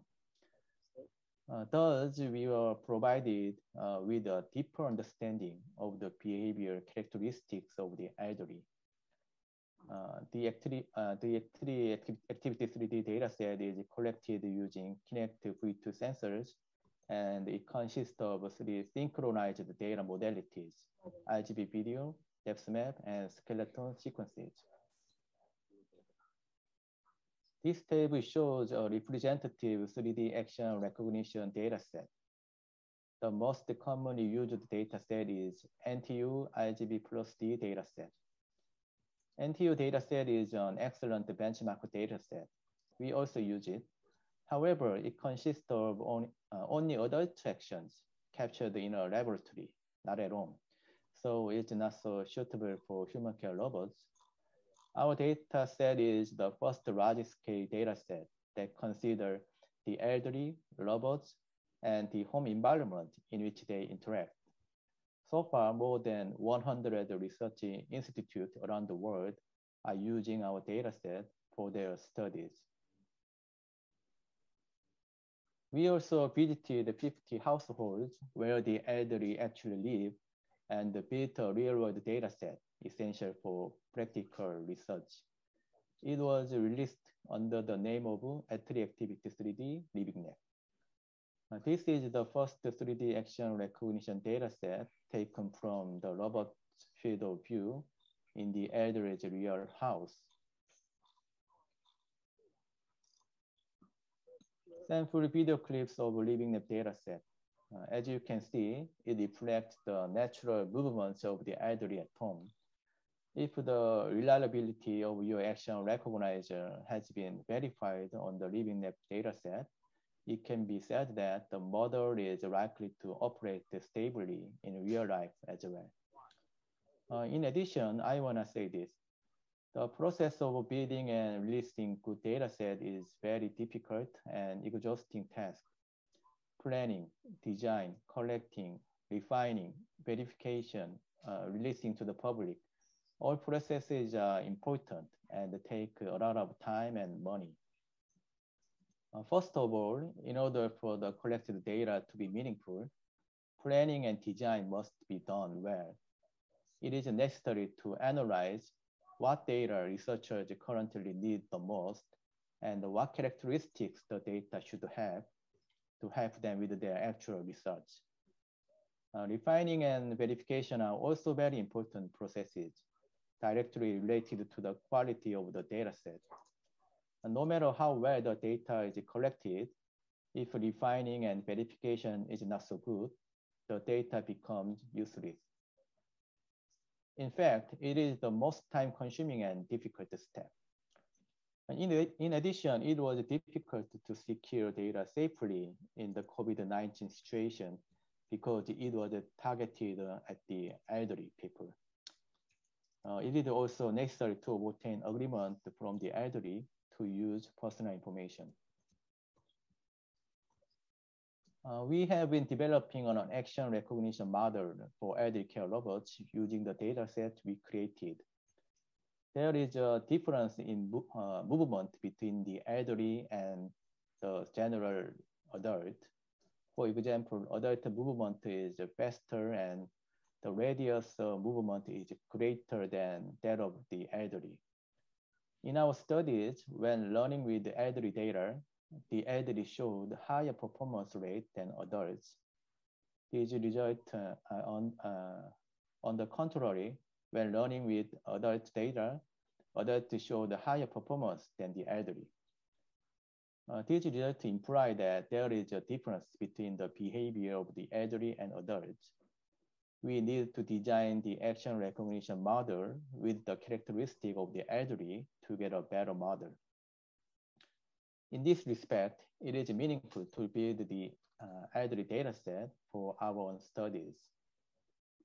Where the accuracy of our action recognition model is about 95% on the athlete activity 3D dataset. On the other hand, it showed about 70% accuracy in the living lab dataset. The reason for the difference in performance is because of the domain gap. To solve this problem, we are now doing sim-to-real research like domain adaptation. Actually, action recognition is a difficult problem to solve. Temporal information should be considered because we should deal with video data, not images. Like other computer vision technologies, its performance is rapidly increasing with deep learning methods. We expect that action recognition technology can be actively used in the field sooner or later. As you know, in the deep learning studies, the more diverse data, the better recognition performance. However, it is not easy to capture large-scale data set reflecting various writing conditions, various robot field of view, various background in a real-world environment. Moreover, data acquisition of elders ADL is challenging due to the privacy and physical limitations of the elderly. So we are trying to solve these problems using virtual synthetic data. Our Joint Research Institute KIST team developed a synthetic action simulation platform that can generate synthetic data on elders' daily activities. For 55 kinds of frequent daily activities, ElderSim generates realistic motion of synthetic characters and provide some output modalities. We also provide the KIST Scene ADL dataset, which is generated from the simulation platform. You can also download the dataset and platform from our website. This video shows our virtual data generation platform.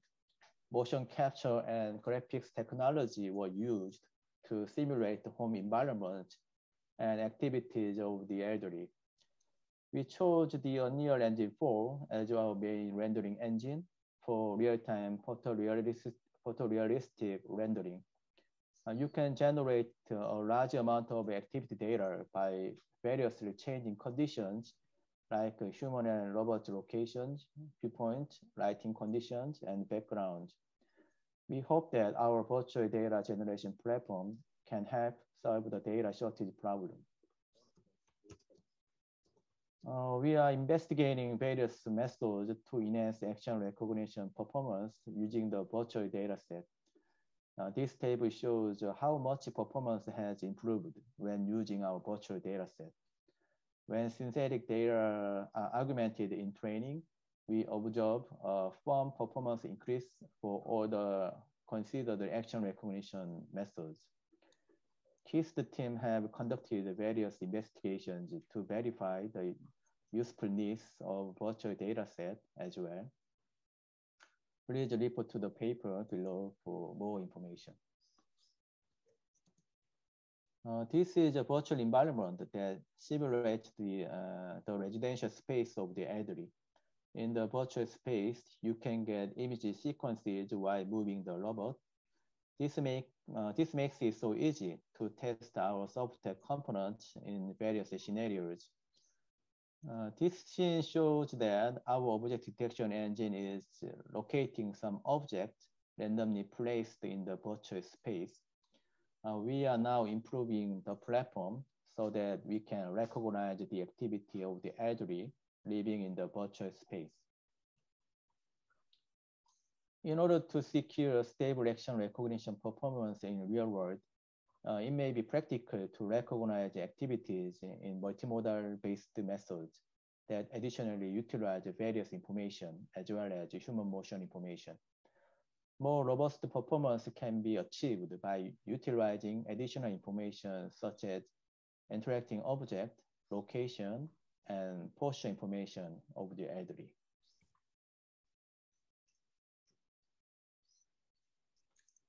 I explained our approach for action recognition of the elderly. From now on, I briefly introduce our motion assessment technology.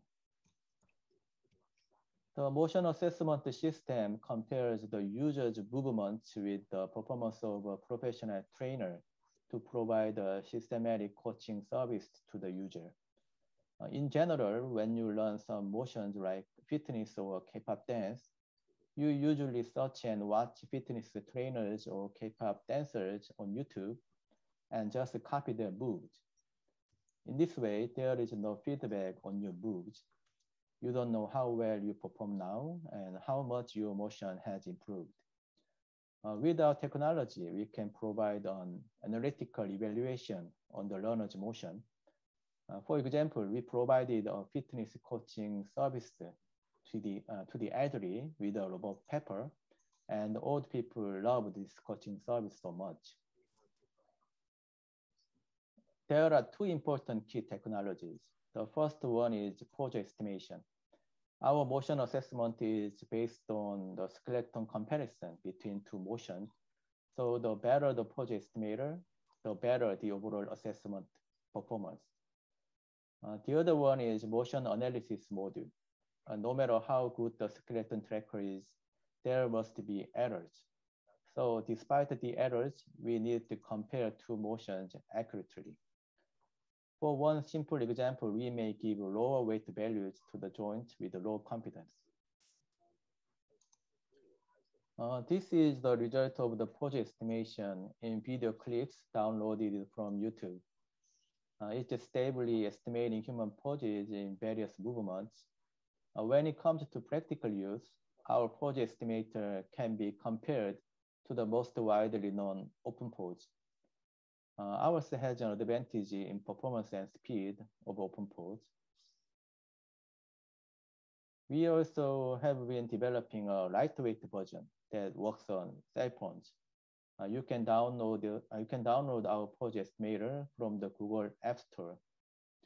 It runs stably on the Samsung Galaxy S9 or higher. You can see the demonstration video clip here. Left tab is a standard motion of the home trainer, and the learner on the right tab is following the trainer's motion. To evaluate the learner's motion, we basically compare the skeleton similarity between two motions, and then we provide some useful feedback on the learner's motion. First, we can count the number of repetitions of motion the user did. The height of a blue bar shows the motion accuracy score, and the red line means motion speed. At the bottom, graphs are showing pose assessment results. You know, a motion is made from a sequence of postures. You can see several colored graphs which represent posture accuracy for each arm and leg. We've transferred our motion assessment technology to quite a few companies. Okay, the end of my talk. Thank you for listening to me. Thank you. Thank you for your presentation. And any questions from the audience? You can unmute your mic and you can ask a question. Sorry, I have a quick question. Great. Dr. Kim, I want to make sure, like, can we directly access to all the data sets, or we need to kind of like apply some procedure, you know, maybe contact you or others? You mean a database? Yeah, database, yes. Yeah. Our technology and data sets are free to use for academic purpose only. Okay? It is already used by many institutions. For commercial use, separate consultation is required with us. Okay, great. Thank you. Sorry, I have one more question. So yes. I remember at the very beginning, you mentioned like some non-verbal interaction behavior generation for the robot pepper. Yeah. So I'm wondering, do you have any publication or GitHub because I'm really curious about this work. I really want to take a more look about this. Basically, in order for robots to perform certain movements, programmers had to code them one by one. So there were high cost and limitations in scalability. To overcome these limitations, we have developed technology that allow robots to create their own contextual movement. Well, I don't like to give you a detailed description of the technique, but I am not an actual developer. I think you can refer to the paper, our paper on our website. So I guess once I search your name, maybe I can got that paper. You can search keyword coarse-pitch gesture recognition, coarse-pitch gesture generation. Okay. Okay. Okay, I see. Thank you so much. Thank you. Okay, thank you. And yep, we are going to move on to the next invited talk. Professor An. Yep. So now we have the final invited talk today from Professor Guy Hoffman. Guy Hoffman got his PhD from MIT in the field of HRI and worked as a research fellow at Georgia Tech and MIT. And at 2017, he joined to the Cornell University as an assistant professor. He is a head of the human-robot collaboration and companionship group and studying on algorithms, interaction schema, and design enabling the interactions between human and robot. And actually today, Guy Hoffman couldn't join us. So unfortunately, we're gonna show you the pre-recorded video from Guy Hoffman. Talk is about the human-robot interaction challenges in the workplace. Okay, so Professor Minsu Jang, could you please play the video?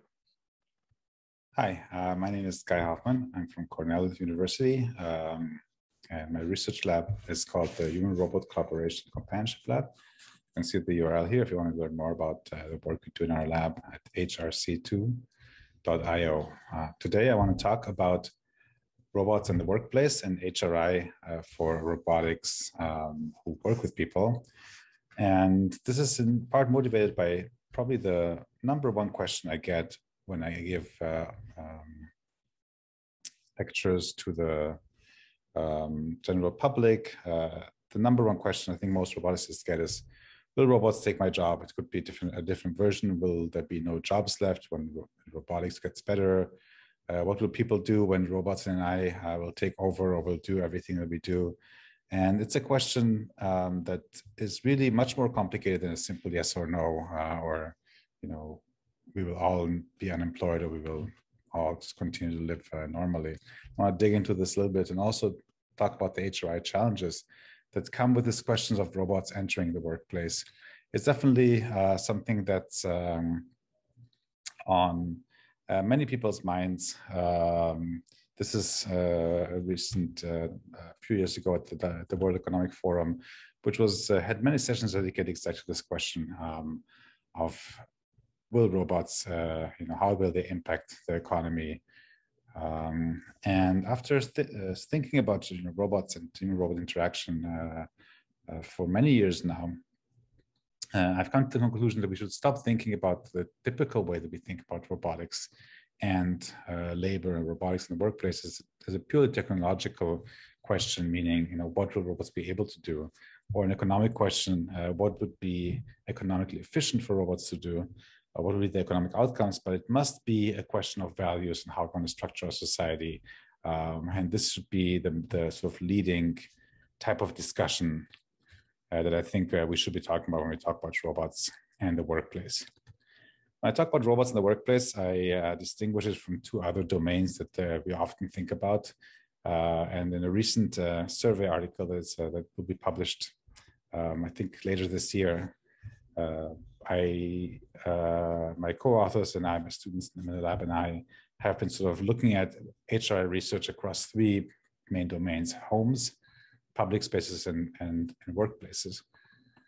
In a way, considering how popular the question is, will robots take my job, and like people, how much people are worried about this question of robotics in the workplace and how it relates to the workplace, I think surprisingly in our survey we found that most HRI research, or most research about how robots and humans interact or how robots affect people, has been focused more in homes and public spaces. And while they're not completely separate, because some people work at home and some people work in other people's homes, and some public spaces like shopping malls and airports are also workplaces for other people.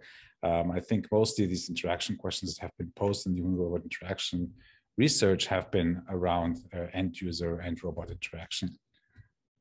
So digging in a little bit more about like what robotics and work looks like. I mean, there are people today who work with robotics. The sort of three of the leading areas would be sort of space exploration, surgery, robot-assisted surgery, and the military.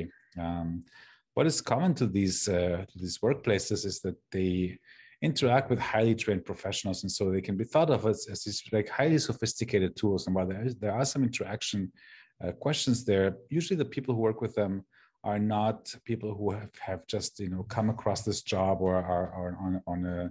This is really people's career, and I think in a lot of cases that people, while there might be some issues with the robots entering these spaces, they supplement these people's highly proficient technical skills, and these are not the kind of questions people are mostly worried about when they think about robots in the workplace. Other than that, with these highly trained professionals, we don't see a lot of robots in the workplace. People do have this imagination that robots are increasingly entering manufacturing. I think a lot of people have this idea that cars are manufactured by robots, or that there's these robotics, Kiva robots or Amazon robotics that work in warehouses. But really, when you go, I was recently at a Ford factory that makes the F-150 truck, and you will see that almost all the activities are being done by humans. The robots, and they do painting and welding and some quality assurance, but every seatbelt that you close has been put there with the human hand. And similarly, even in the Amazon warehouses, the robots may move shelves around, but they do not pack anything into the boxes, which is the main work there. So in these places where we imagine robotics to be very prevalent, actually human work is very, very central. And one of the biggest problems really is grasping. And you can see here the Amazon grasping challenge. And I think places like Amazon or manufacturing companies are really trying to solve this grasping problem, but we are definitely in a stage where grasping is an emerging technology and not a soft technology, and so their robots will be still around. Another thing to think about is that when we think about manufacturing, for example, or assembly, this is not the sort of largest part or even the most growing part in the U.S. economy and in many sort of industrial nations' economy, where really most people work in service jobs, be it at a shop or in a retail center, or it could be at a hospital or some other medical service environment. And there we've started to introduce robotics. There's companies like Diligent Robotics that put robots in to help nurses, or we have the Badger robot that scans shelves, and we immediately see that once we're talking about these very unstructured and not as professionally trained environments, there are a lot of psychological challenges that come up with it. For example, the Badger robot, the way that it was programmed to keep a certain distance for safety, ended up creating as some sort of a behavior that many people, that some people qualified it as stalking. So the robot would wait a few, like a meter away from the person to keep the safety distance. As soon as the person moved to the next shelf, the robot would come, this distance closer, and it seemed like the robot was sort of like stalking the person. Now, in research, we've tried to think even beyond these types of service jobs, and here's an illustration from Wired magazine that talks about AI or robotic therapy. And we actually found in our own research that robots can give people a sense of being listened to, even though the robots are not actually understanding anything that's being said. And in the study with Professor Birnbaum from a few years ago, we showed that people had higher self-confidence and after talking to a robot about a traumatic experience. So we can even think about robots entering service jobs like psychologists or interviewing victims. And you can see a tweet from a few years ago that people are thinking about robotic lawyers that can interview refugees and ask them questions. And there's actually good reasons to do this. And again, when we think about this question of the psychological impact of these types of job interactions, many times a victim of violence or a victim of political unrest can feel more confident to talk to a machine about some experience than because they might feel that they're being less judged by that machine, as for example, also Sherry Turkler has talked about. So I would say, in summary, for this part is that there are many people working on introducing robots to a lot more workplaces, and I think especially the service industry, which has not seen as many robotics applications, will probably see more of them over the next few years. But in all of these, usually researchers reassure us, and I have said the same many times, that robots are not going to replace workers; they're going to be working together with workers. And therefore, it'll just, it'll just be a change of the way that you work. The worker might be more efficient. And every funding proposal talks about human-robot collaboration rather than robotic replacement. But is that really so? I think it's actually also a little bit more complicated. Darren Asimoglu from MIT has done several research studies that looked at evidence from the US job market. A famous paper of his from, I think it was the 2015 or 17, I don't have the citation here right now, is that for every robot introduced per 1,000 workers, unemployment went up by 0.2 percentage points. So, you put 5 robots to 1,000 workers, and you have another percentage of unemployment in that county, and wages went down by about 0.5%. So this is not insignificant. A more recent study from last year, about a year ago, shows that introducing robotics into the American labor market actually causes unemployment in other countries that supply materials and goods to the United States. So you might make the American worker more efficient in this case, but as a result, you might cause economic harm to another country. So this again sort of highlights to us that we should really think about the long-term consequence of different types of jobs that robots can do. So let's say we could imagine a situation where robots and humans work together. Even then, we have to think specific about the details, not just about, somebody going to work or not going to work. Are they, getting paid or not getting paid? Do they have a salary or work or not?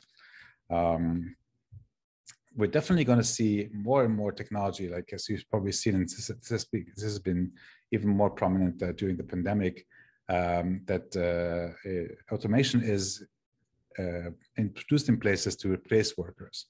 But even when you don't replace workers, I think it's interesting to think about how do you exactly set up the relationship between the worker and the robot in the workplace.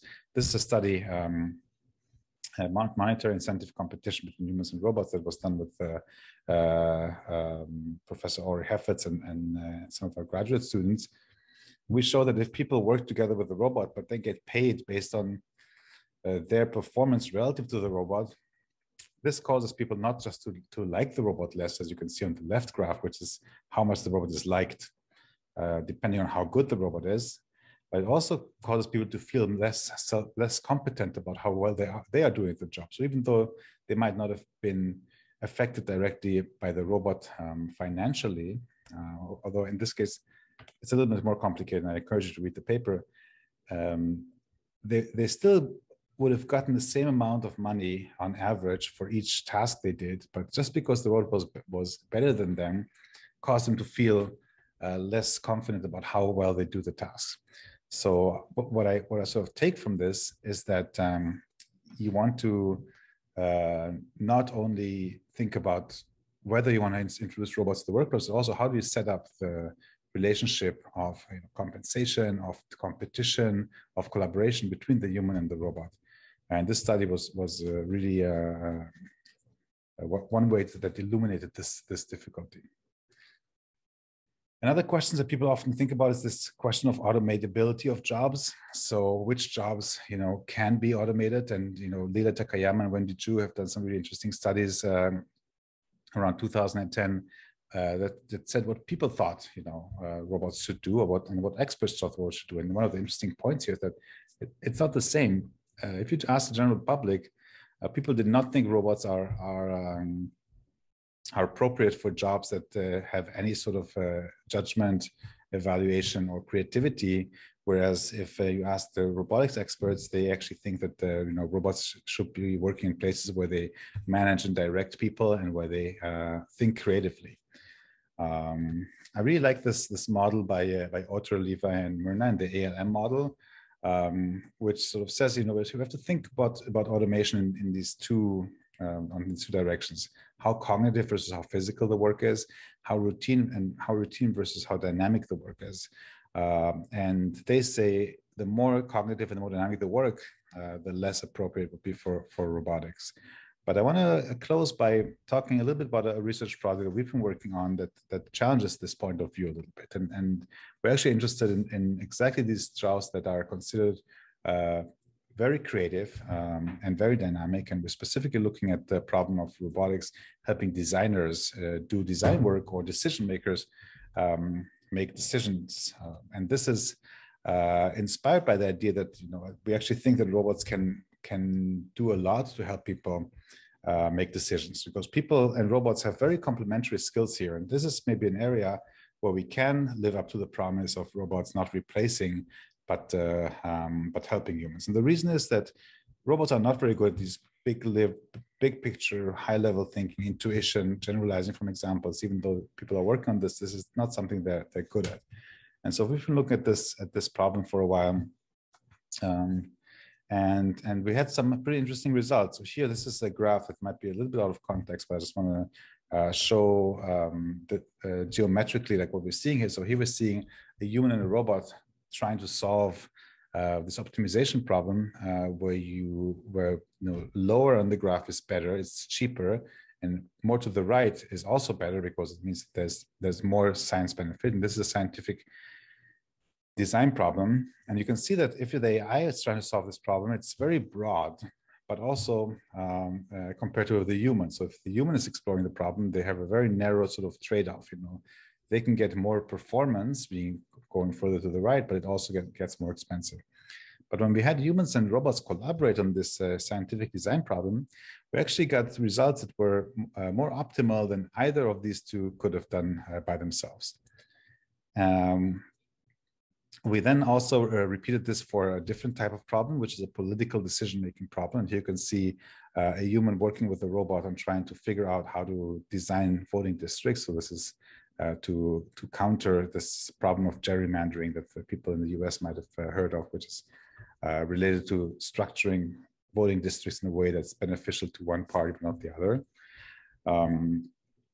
And again, we have found that they can collaborate together. But one of the problems that we found in our previous design problem is that the robot was not very good at understanding what the human is trying to do, or what their intention was. And in this case, we showed that we can have the robot track only the structure of the solution solution finding process of the human. So the robot would look at, like, how does the person redraw the map, and how does the person redraw the boundaries between the map. And the robot was able to correctly or better than chance, with about, depending on the conditions, around 70% accuracy, detect what is the thing that the person is actually trying to achieve by doing what they are doing. And so from this research, which I've just really touched on, we have three insights. The first is that human and AI teams can find better designs when they work together. The other study, which I haven't talked about in this case, is that people might have goals that are hard for the robot to understand. But we did make some progress recently in which the robot can sort of help people can understand people's goals and therefore help them in a more reliant way. So if I want to summarize, I think we should really think about robots taking our jobs. And here again, I'm going back to this like public spaces, home and work distinction. And I think we should think about robots taking our jobs in terms of the kinds of values we want to promote. The first way to think about this is think about our competitive advantage. Robots will get better and they will be able to enter more of the jobs, but in any job, you should think about what are humans actually good at and what do you want to preserve from that. The second is we have to think about the larger ecosystems. You know, the way that we introduce robots might affect places not just in our workspace, but across society and maybe even in other societies in other countries. So we have to be careful about the way that we structure incentives and the way that we are structuring the collaboration of the competition between robots in the workplace. And in the end, I think there's one place where I think robots will really not be able to take our jobs. And this is exactly the point I'm talking about, which is what are our values, what do we want to promote, and decision making at the highest level. And because in a sense, robots will always be able, will always have to optimize for some sort of value or some sort of goal that we have as a society. And so in a sense, the sort of political, societal, ethical deliberation process is something that we will always have to do ourselves. And therefore, we will, therefore it is not in a danger to be taken by robotics. So thank you for your attention, and I'm sorry that I couldn't be there in person or live, but hopefully this was some food for thought to think about HOI challenges for robots in the workplace. Thank you very much. Okay, so if you have any question, please email to Guy Hoffman directly. Okay, thank you. And now we're gonna move to the next session, which is the teacher session. So first, we have 6 papers in this session, and Dr. Minsu Jang will be chairing over the first 3 papers, and then I will take the next half of the session here. So, Dr. Minsu Jang. Can you hear me? Yes. Yeah. I'm sorry. Yeah, we have 6 papers, and the first paper is by Mikhail Stollarz. The title of the paper is Personalized Behavior Model for Autism Therapy. Mikhail Stollarz, you can share your presentation. Okay. Thank you very much for the possibility to present today our topic. And yeah, tomorrow with my co-workers, co-authors, I would like to present the topic, which is Personalized Behavior Model for Autism Therapy. And this work is conducted in the context of the Migrave project funded by the German Ministry of Education and Research. So first of all, I would like to mention the motivation behind this work, which is that quite many, so around 1 in 160 children all over the world is diagnosed with autism spectrum disorder. So in this disorder, the symptoms are usually that the children have problems with social communication with other people. And for example, children have difficulties in recognizing emotions of other people. To alleviate the symptoms of this disorder, there are conducted therapies, and there are also conducted therapies with robots, as children with autism find robots easier to communicate with than with people. And when the robots are introduced, the therapists usually have to control the robot remotely. And unfortunately, it means that its workload is increased. So it is an approach to increase the autonomy of the robot in order to reduce this workload. And here comes our aim of this work. So in this project entirely, we would like to develop the robot that should help the therapist in improving the child's performance in the therapy game. And it should also prevent the child from getting bored, demotivated, not engaged. So it should re-engage the child in a proper situation. Moreover, the robot should adapt its behavior based on the feedback from the therapist to each individual child. And the goal of this work is to develop a behavior model algorithm that will enable decision-making process in such a robot and will enable learning during the entire therapy. And our approach for this problem is reinforcement learning. So as we can see on figure 2, the robot perceives the state of the child, and the state is defined with 3 variables.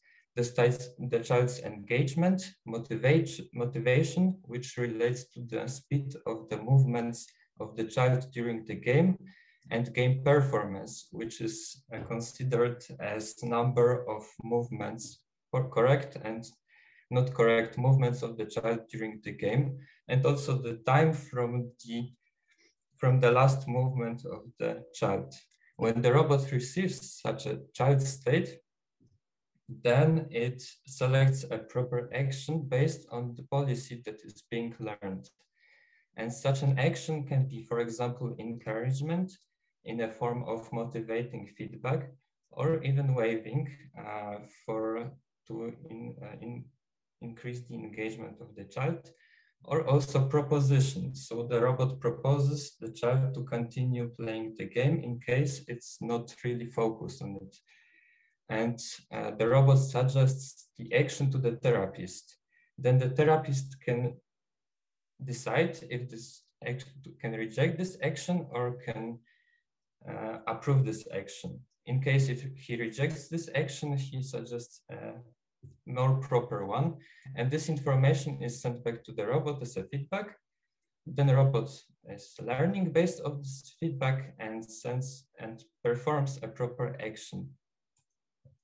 So to evaluate our solution, we would like to use the rule-based child model introduced by Emmanuel Senft.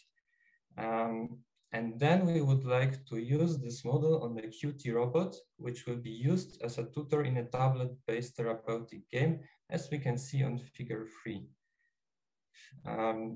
That's for our teaser. Thank you very much. And yes, please feel free to ask any questions.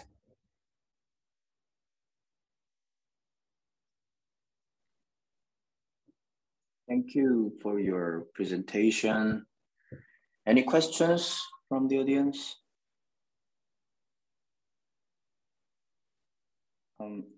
I would like to ask one question. Can you hear me?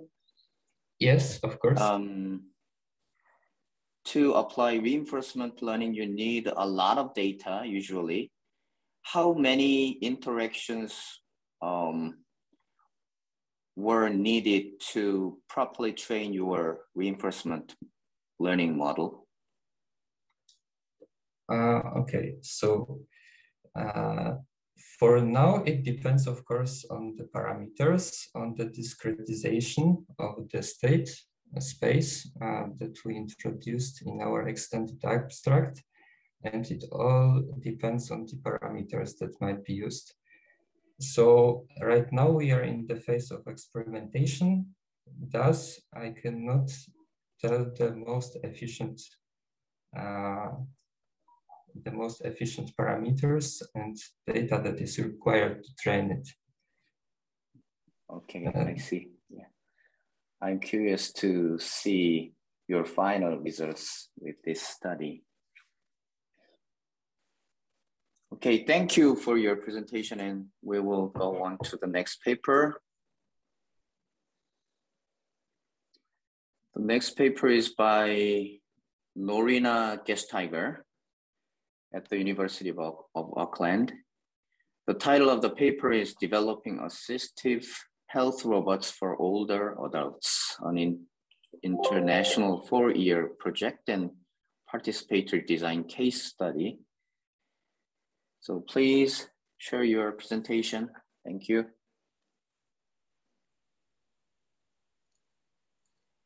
Okay, I hope you can hear me okay and you can see my screen. So my name is Narina Gus-Tiger and today I'm presenting on behalf of my co-authors. As you've just said, it's on developing assistive health robots for older adults, and it's an international 4-year project and participatory design case study. Before I start, I'd like to acknowledge our funder, the Ministry of Trade, Industry and Energy, and I'd also like to acknowledge all of the collaborators who are part of making this fantastic project happen. So we know that declining health due to aging can pose serious challenges for independence for older adults, but previous research has shown that brain training and social engagement can help to support cognitive functioning, while reminders for daily tasks like taking medicines can support independence and aging in place. Assistive technologies like cognitive stimulation games and robots like the pictured Kia-Obot can also help to promote autonomy. However, while promising, older adults are often excluded in technology design due to underrepresentation or due to the use of proxies instead, like carers and caregivers.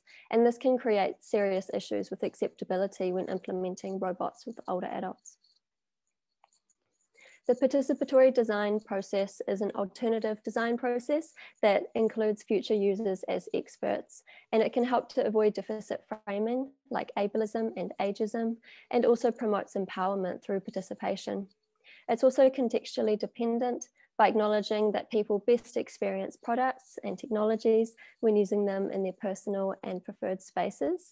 And it's really crucial for ensuring that older adults can and want to continue to use technology, including robotics. So the aim of our project overall was to design, develop and evaluate a daily care robot and cognitive stimulation games for use within older adults' homes. And our end users were expected to be older adults with and without mild cognitive impairment or mild dementia and various age-related health needs. So across 4 years, we conducted 6 main components, and the first was to define the requirements for a daily care robot through interviews with 33 participants. Experts were then involved in developing some cartoon strips for how scenarios might play out and how a daily care robot might help an older adult in their daily life. The scenarios were then designed and implemented on the Stillbot, and we developed some videos of them with the Stillbot interacting with a human actor, and 18 people then watched the scenario videos and gave their feedback. In the third stage, 10 experts actually interacted with Stillbot and gave their feedback on what they thought about the scenarios and whether the robot was easy to use and appropriate. In the fourth component, we tested the acceptability and feasibility of some cognitive stimulation games using this BOMI 1 games robot. And there were, across 5 weeks of use, we had 10 older adults use the robot games and then complete some questionnaires on their use. And experts were also involved in making some observations on the gameplay. In the fifth component, we tested the feasibility of the daily care robot with the games, and this was tested on the BOMI robot, which was developed specifically for this project by RoboCare. We had 6 older adults use the robot in their own homes, unsupervised and unrestricted for 1 week, and then give us their feedback. And then lastly, we tested the usability and effectiveness of the games in a randomized controlled trial with the analysis still ongoing. So I can give you some feedback on how we used a participatory design process, and we're hoping to publish a paper soon that synthesizes our overall approach. So in general, the future users determine the requirements, and this contests a traditional design process where developers might have to imagine the health needs of future users or simply search for a problem for a technology to solve. Context was really important, and all of our work was conducted in homes or preferred spaces of future users. And our approach avoided deficit framing because the daily care robot was understood and also designed to support independence without compromising autonomy. And overall, by centralizing the opinions of 119 stakeholders, we hope to design a user-friendly robot for supporting well-being through daily reminders, such as waking up, bedtime, taking medicines, and playing the cognitive games and attending appointments, and also in delivering cognitive stimulation games. So I'm happy to take any questions. And while you're here, I'd like to invite you to participate in some research that we're currently doing on making robots more empathetic. So if you'd like to participate, you can scan the QR code on the screen using your mobile device, and it will take you directly to our 15-minute online survey. Thank you. Thank you for your presentation. Yeah, everybody can take the survey. Oh, and you can display your QR code. I'll do it again.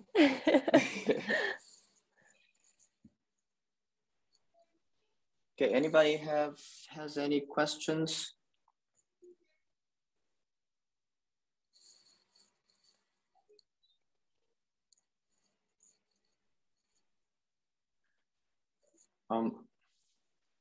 Can I ask a short question? In your participatory design, 119 stakeholders were participated. Mm-hmm. What kind of opinions did they give for your study? Yeah, so right from the start, we had older adults who were healthy or had mild cognitive impairments or mild dementia, and we also had experts and carers and relatives as well participate. So everybody gave different feedback based on what they thought the daily care robot should do. The experts in general gave more feedback on sort of therapeutic benefits of a daily care robot. So being able to deliver social engagement activities or deliver the cognitive stimulation games, whereas the older adults sort of gave more feedback on the usability and the ease of use based on actual interactions with the robot. Okay, thank you. And yeah, I connected. That's great. Thank you. It does not show, but I connected to your site with your QR code. Thank you for your presentation. Thanks for having me. Thank you. And okay, Professor An, the next paper. Please go on with the next paper. There should be kissed Hyun-Wook Bin. Yep, right. Paper. Okay, so I'm gonna introduce Dr. Hyun-Wook Bin from KIST. He's gonna present about the paper, a robot framework design for human-robot interaction with task state model in real environment.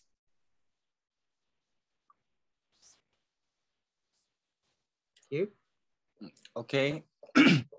Hello. Can you hear me? Yes, we can hear you. Yep.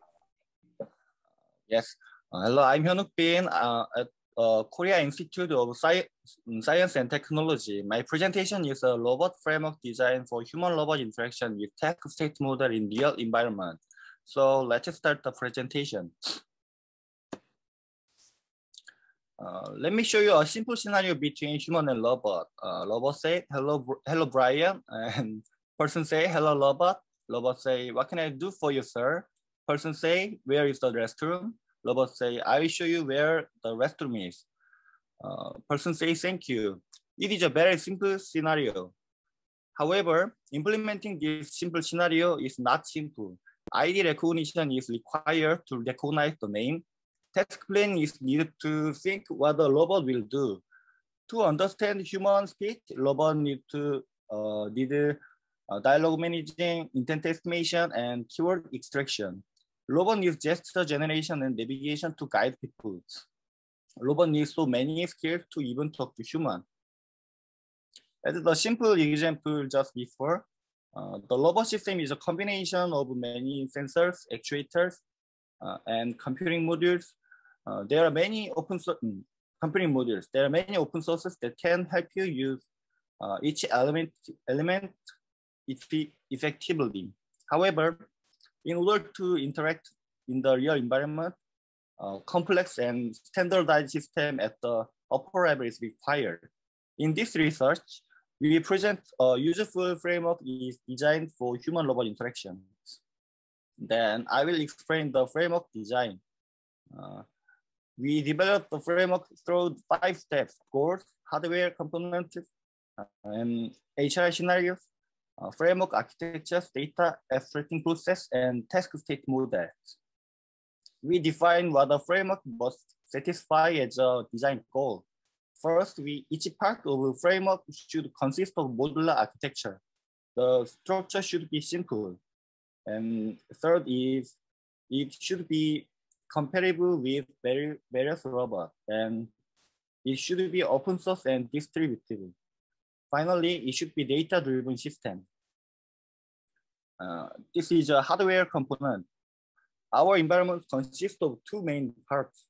One is the external sensor system to recognize humans coordinate, and the other is robot platforms. The robot uses 2 platforms with 3 DOS and 5 DOS. And we consider 3 HRI scenarios. First is greeting. Greeting is an interaction scenario based on social distance. Illicit interest is a scenario in which a robot attracts human attention under certain situation. Information acquisition and transmission is a scenario that obtains information from human speech and provide useful information to human. This is our framework architecture. Our framework consists of 5 parts: perception, planning, interface, dialogue, and action. Each has a role that fits the name, and details of the role can be found in the paper. Each engine is managed as an independent repository. Communication between nodes is collectively managed by several standardized protocols. This slide shows data abstracting process and task state model. Data from sensors in various environments are processed into information for the task model through the data abstracting process. And the task state model synthesize the information to determine the next robot task. This is a result. This picture is capture of the actual demonstration video using a 5DF robot. From the top left, first part is real-time navigation in sensor network. Second is the view of the robot front camera. Third part is GUI that shows current state of the robot task. And the biggest part is screen that shows the actual interaction. And the last part is a status window that shows abstracted data. We have implemented the framework, and also we demonstrate the framework. Through the demonstration, we are able to confirm that our framework achieved the design goal and was working properly. Because of short presentation time, I can show you a full video. If you are curious about the full video of demonstration, please check the link below. We presented a framework design that can be useful in human-robot interactions. And by actually implementing the framework, we confirm that it can work well in real environment. And also, we plan to to develop the framework in the future. Thank you for listening. Yeah. And the next presentation is from Dr. Uri Ko from Atri. She's gonna talk about the end-to-end learning-based non-verbal behavior generation of social robots. Actually, I recorded the presentation video, so I'll play the video. Okay.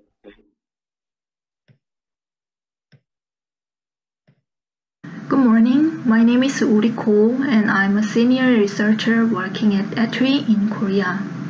Today, I will brief you on my research progress on non-verbal behavior generation of social robots.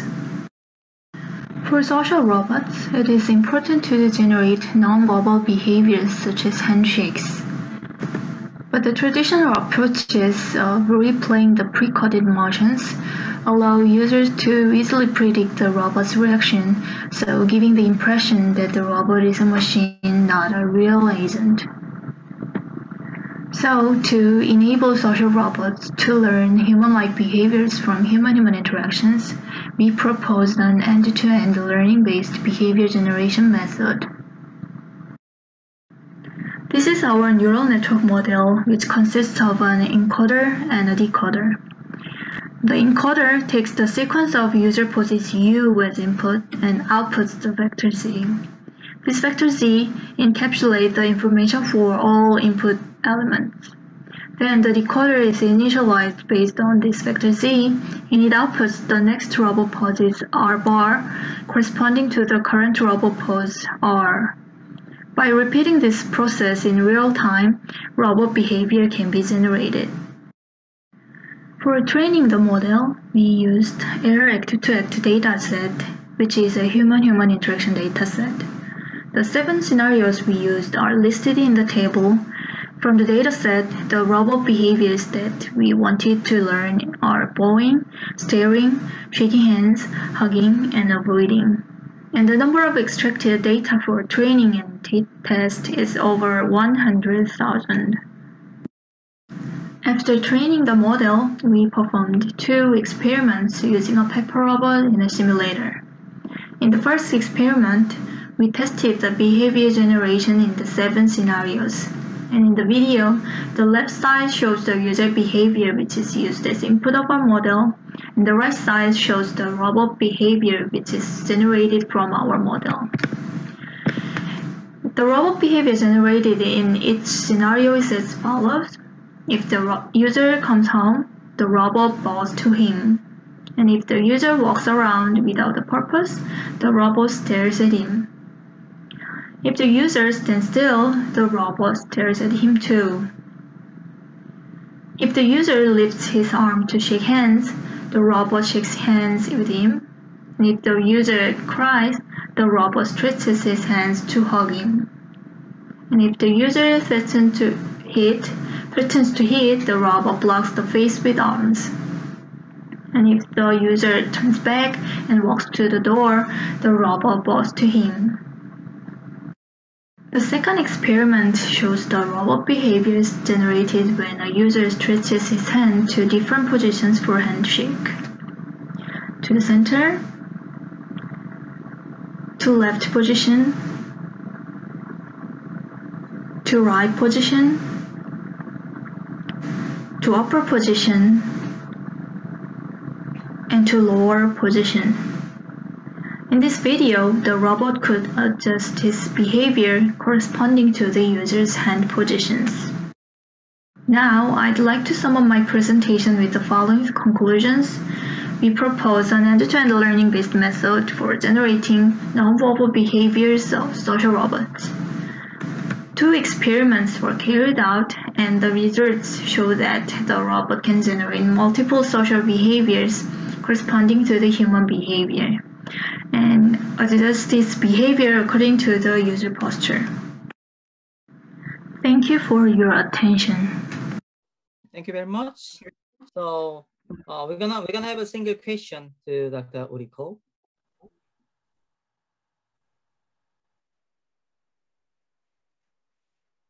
Okay, I'm gonna give you one question here. So it's good to see the motion understanding depending on the position of the hands here. Yes. How do you distinguish? They're gonna do a different greetings, for example, handshake, or just waving their hands, or bowing. So it might be quite different. So do you also distinguish all different type of the greetings here?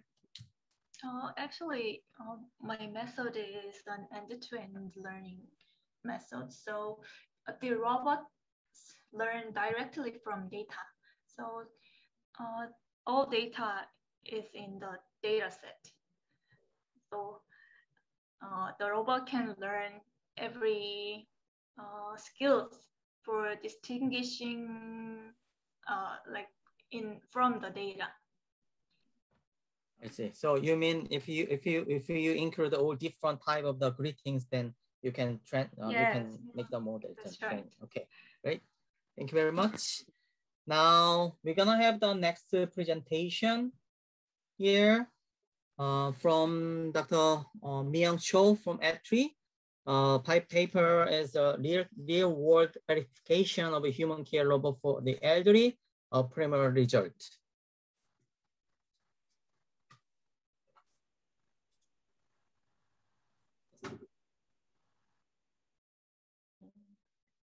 Do you see my presentation? Sorry. Yeah, yes, we can see. Good morning, everyone. My name is Myung Cho. I'll talk about real-world verification of human care robot for the elderly, preliminary results. The number of elder people has increased rapidly in recent years, and many of them live alone at home or in a hospital. Physical support is important for elder people living alone. However, cognitive supportive service or emotional support service to elevate loneliness, are also important. So this study focused on the service designed to provide the customized service to the elderly. And we analyzed the problems encountered during the demonstration and review the usefulness of the human care robot service. We have developed 12 technologies such as facial attribute recognition, object recognition, or daily activity recognition based on the data set collected from the elderly participants. We defined 10 services are likely to be needed by the elderly. The type of service is largely divided into a regular service and a request service. Regular service, robot first recognize to the user's actions or speech and responds to them. And request service is a service based on the request from the user. Each service contains the one or more elements technology. We define the service in such a way the user can handle the details of the technology. For the demonstration, an apartment type test bed was built to simulate a real-life residential environment. The human care robot is named Jenny and was designed to provide the care for elder people living alone at home. A total of 20 older individuals with no problem in daily life were tested. We create 25 scenarios based on the 10 services. For the elderly, each scenario was briefly explained and then performed in order. This slide shows the results. The average success rate is like this. It is difference depending on the service. The service based on the user's request generally had a high success rate, but the regular service S01, S02 had a low success rate. In this study, we analyzed the result of demonstrating a human care robot for elderly and the problems of each service. In the future, we intend to improve the success rate of regular service by analyzing individual technologies within the service. Actually, explain is not over yet, continuous until now. So we hope get the more detailed results after finishing the demonstration. Thank you for listening. Thank you. Yeah, we're gonna have a single question.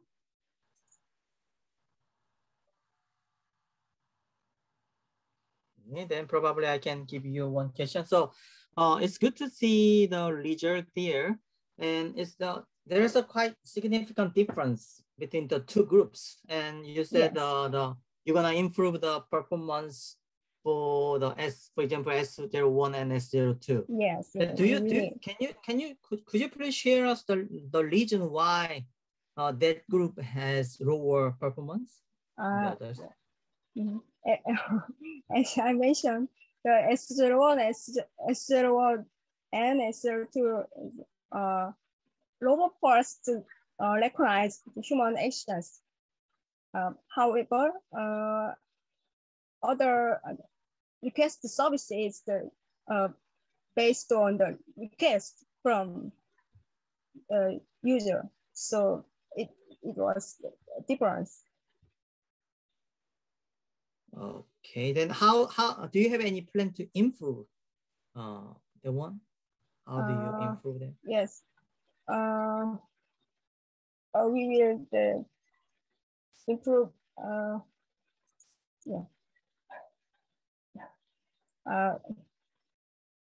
First, we need to improve the individual technology, and then combine the technologies. We will improve the services. I see. So you need another improvement for the previous the engine that can be provided. Okay. Yes. Yeah. Great. Thank you very much. Thank you. Yeah. And Dr. Minsu Jang. Okay. Now we have one last paper by Deborah John Johansson from the University of Auckland. The title is The Effect of Attention, Humor, and Empathy Behaviors by a Healthcare Robot on User Perceptions and Behaviors. Unfortunately, she could not make it here in real time, so we have a presentation video which will be played by Professor An. Please, Professor An.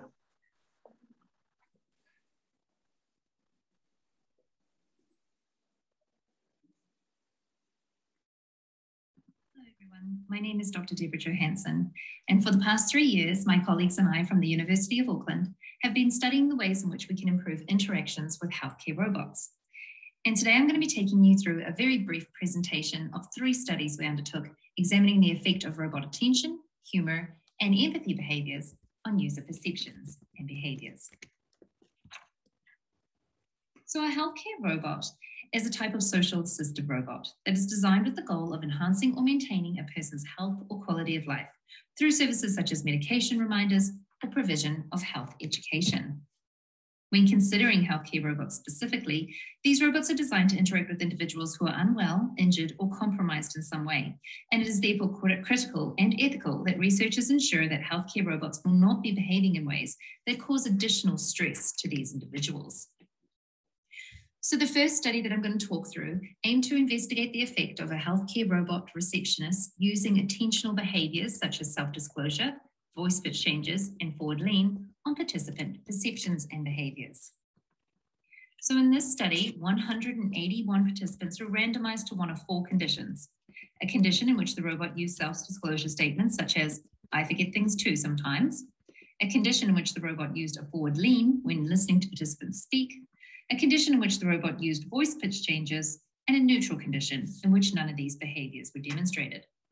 Following the interaction with the robot, participants completed self-report measures of engagement, perceived robot empathy, and perceived robot attention. Interactions were also video recorded, and participant eye gaze, forward lean, and laughing behaviors were examined. The robot that we used for this study was the Robot Now. The Robot Now is autonomous, programmable, and was chosen due to its ability to demonstrate a forward lean behavior. Participants were asked to imagine that they were visiting their local GP's clinic and that the Robot Now was the robot medical receptionist that was going to be helping them. All interactions with the robot were scripted and involved the participant collecting a prescription script, checking in for their doctor's appointment, asking about the wait time until their appointment, and asking for directions to the bathroom. So when we analysed results, we found no significant differences between groups in regards to overall engagement, perceived robot empathy, or perceived robot attention. However, when analyzing individual items of the engagement scale, we found that participants rated the robot significantly more boring and unstimulating when it used voice pitch changes, as opposed to any of the other groups. A potential explanation for this lack of findings in regards to the self-report measures in this study may have been the use of between subjects design.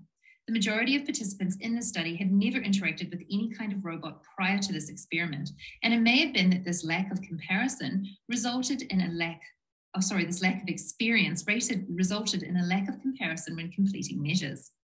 Another explanation may have been the novelty of interacting with a robot for the first time. Many participants shared their excitement with me before the experiment, and total scores for participant engagement and perceived robot attention were positively skewed. So then we looked at the participants' behaviors and we found some interesting results. Participants in the forward lean and self-disclosure groups spent significantly more time looking at the robot compared to participants in other groups. Participants in the forward lean group were also significantly more likely to lean towards the robot during the interactions compared to participants in the other groups. Finally, participants in the self-disclosure condition were significantly more likely to laugh during the interaction with the robot. This finding was surprising and not one that we'd set out to measure, and it might have been that participants found the robot's self-disclosure to be humorous, in which case we might have been measuring humor as opposed to self-disclosure in this condition. The second study we undertook aimed to investigate the effect of a healthcare robot nurse's use of humor on participant perceptions and behaviors. This study involved 91 participants that were randomized to one of two conditions: a condition in which the robot used humor, or a neutral condition in which humor was absent. In order to minimize the novelty effects as found in the previous study and to give participants a basis of comparison, an initial interaction with the robot was introduced, followed by time point 1 or baseline measures before participants were randomized to group. Time point 1 and time point 2 measures were identical and measured participant perceptions of robot intelligence, likability, animacy, anthropomorphism, safety, empathy, and personality. Participants were also observed and laughing behaviors were recorded. And the robot we used for this study was the EVA4. The EVA4 robot was able to function autonomously, recognizing and responding to participants' comments with pre-programmed speech. She was also able to demonstrate a smile. The current study differed from the first study in that the robot played the part of a practice nurse rather than a medical receptionist. Having the robot act as a general practice nurse allowed for a more in-depth influenza-related medical scenario, an interaction which would have been inappropriate for a medical receptionist to undertake. As with the previous studies, both interactions with the robot were scripted, and participants were asked to imagine they were at their local GP's clinic. The first interaction involved the robot informing the participant about the medical clinic and the services offered by the clinic. The second interaction involved the nurse robot advising the participant about the influenza virus, ways in which to protect against contracting the virus, as well as medical information related to the influenza vaccine. The nurse robot also helped participants book in for an appointment to have the influenza vaccine administered. In the condition in which the robot used humor, additional phrases such as, "I caught a computer virus once and it was terrible. That'll teach me to use a strange computer's flash drive," were used during conversation with participants. And so what we found is that the humorous robot, had a significant positive effect on participant perceptions. The humorous robot was rated significantly higher in terms of likability, empathy, and safety.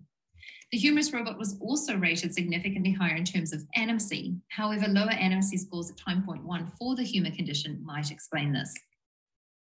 In regards to personality items, the humorous robot was significantly more likely to be rated happy, humorous, sociable, talkative, warm, popular, and imaginative, but it was also significantly more likely to be rated as frivolous compared to the non-humorous robot.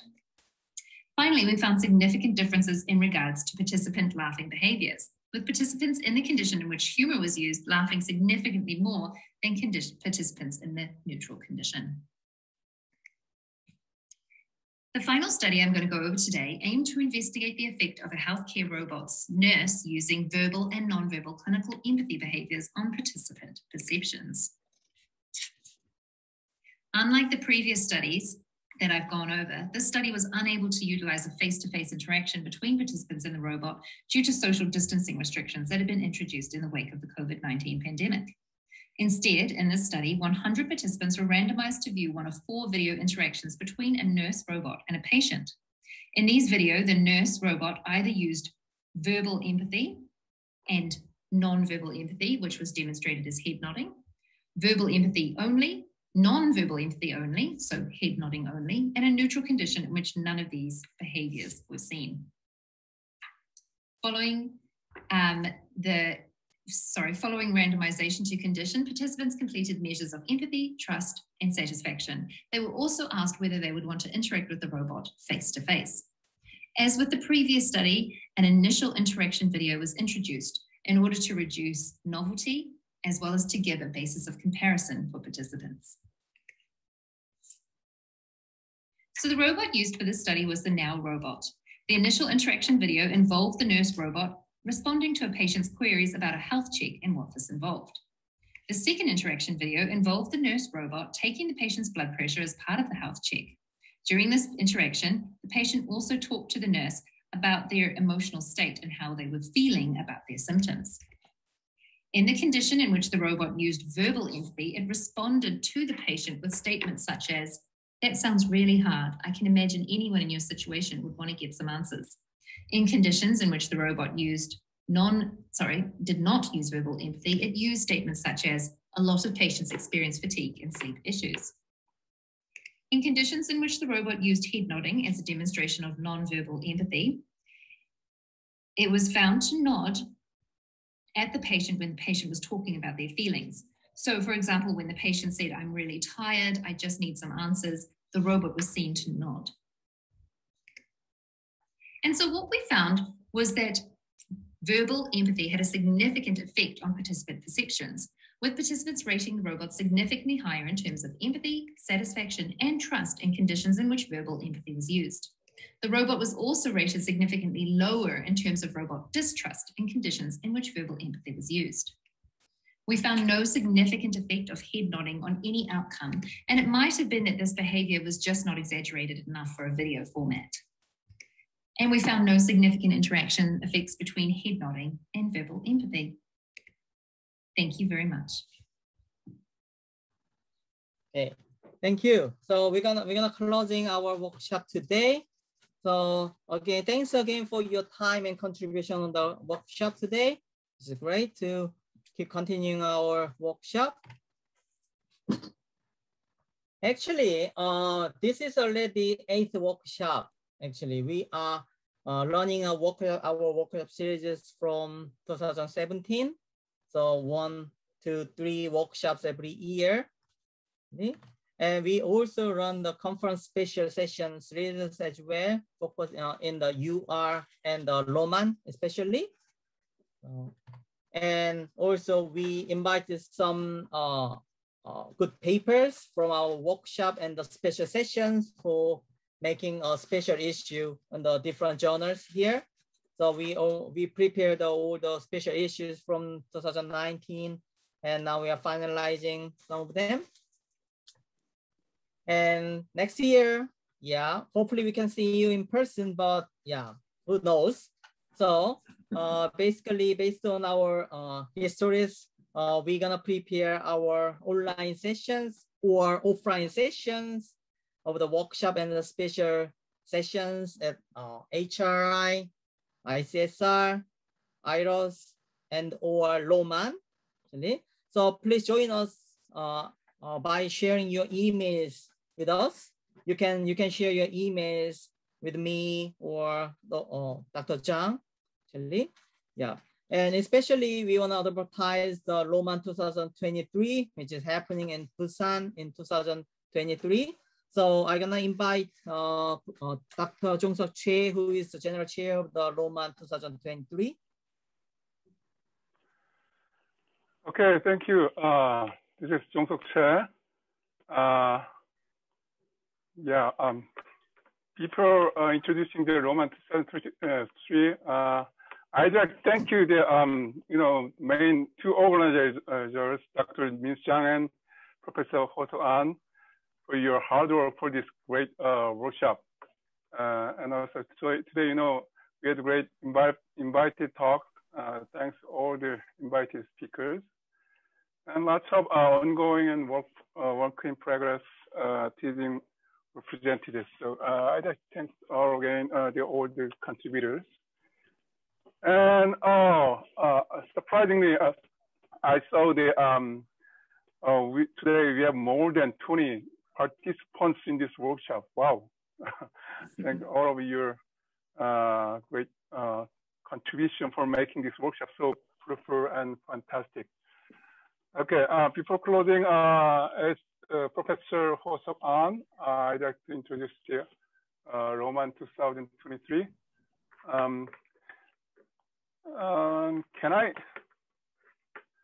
Can I share? You can share, yeah. Okay.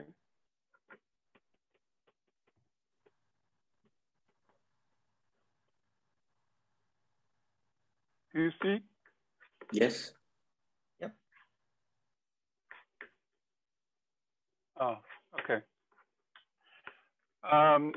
There are some big conferences regarding the human-over interaction. The Roman is one of that conferences, especially Roman 2023 will be held in Busan, Korea. Busan is the second largest in Korea and wonderful city because Busan has lots of great hotel and is located nearby the beautiful beach, beautiful ocean. And Dr. Chung, can you? Yeah, the slide sharing is not properly working now. Oh, really? I think. Yes, we cannot see your presentation. Yes, this is okay. Oh, okay. Can you see? Can you see? Yeah. Okay. Yeah, Busan is also has also lots of connection from the international city, and especially in Busan, the conference will be held in Paradise Hotel, which is a very famous hotel in Busan, because it has a beautiful beach, Haeundae Beach, just in front of the hotel, so we can enjoy the good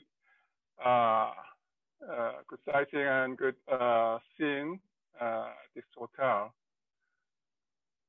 Okay, and also it has lots of facilities, and you can enjoy. You can look around the hotel in Busan and several places which is famous in terms of history or in terms of lots of things. And we are considering both possibilities, on-site or hybrid conference, so that lots of contributors can come and can discuss and can present their own research results in this conference. And we are considering lots of technical tours or cultural tours. Yep. I'm in charge of this Roman conference, and even though there are not so many members fixed, I think Dr. Minsu Jang and Professor Seok will serve for this Roman 2023 surely. Okay. Thank you again. I expect and I hope to see all of you in near future conference, including this Roman 2023. We can keep sharing and communicating. And I think next time we can have a more progressive and more fruitful research result. Okay. Okay. Thank you again, everyone. Thank you. Thank you. Thank you very much.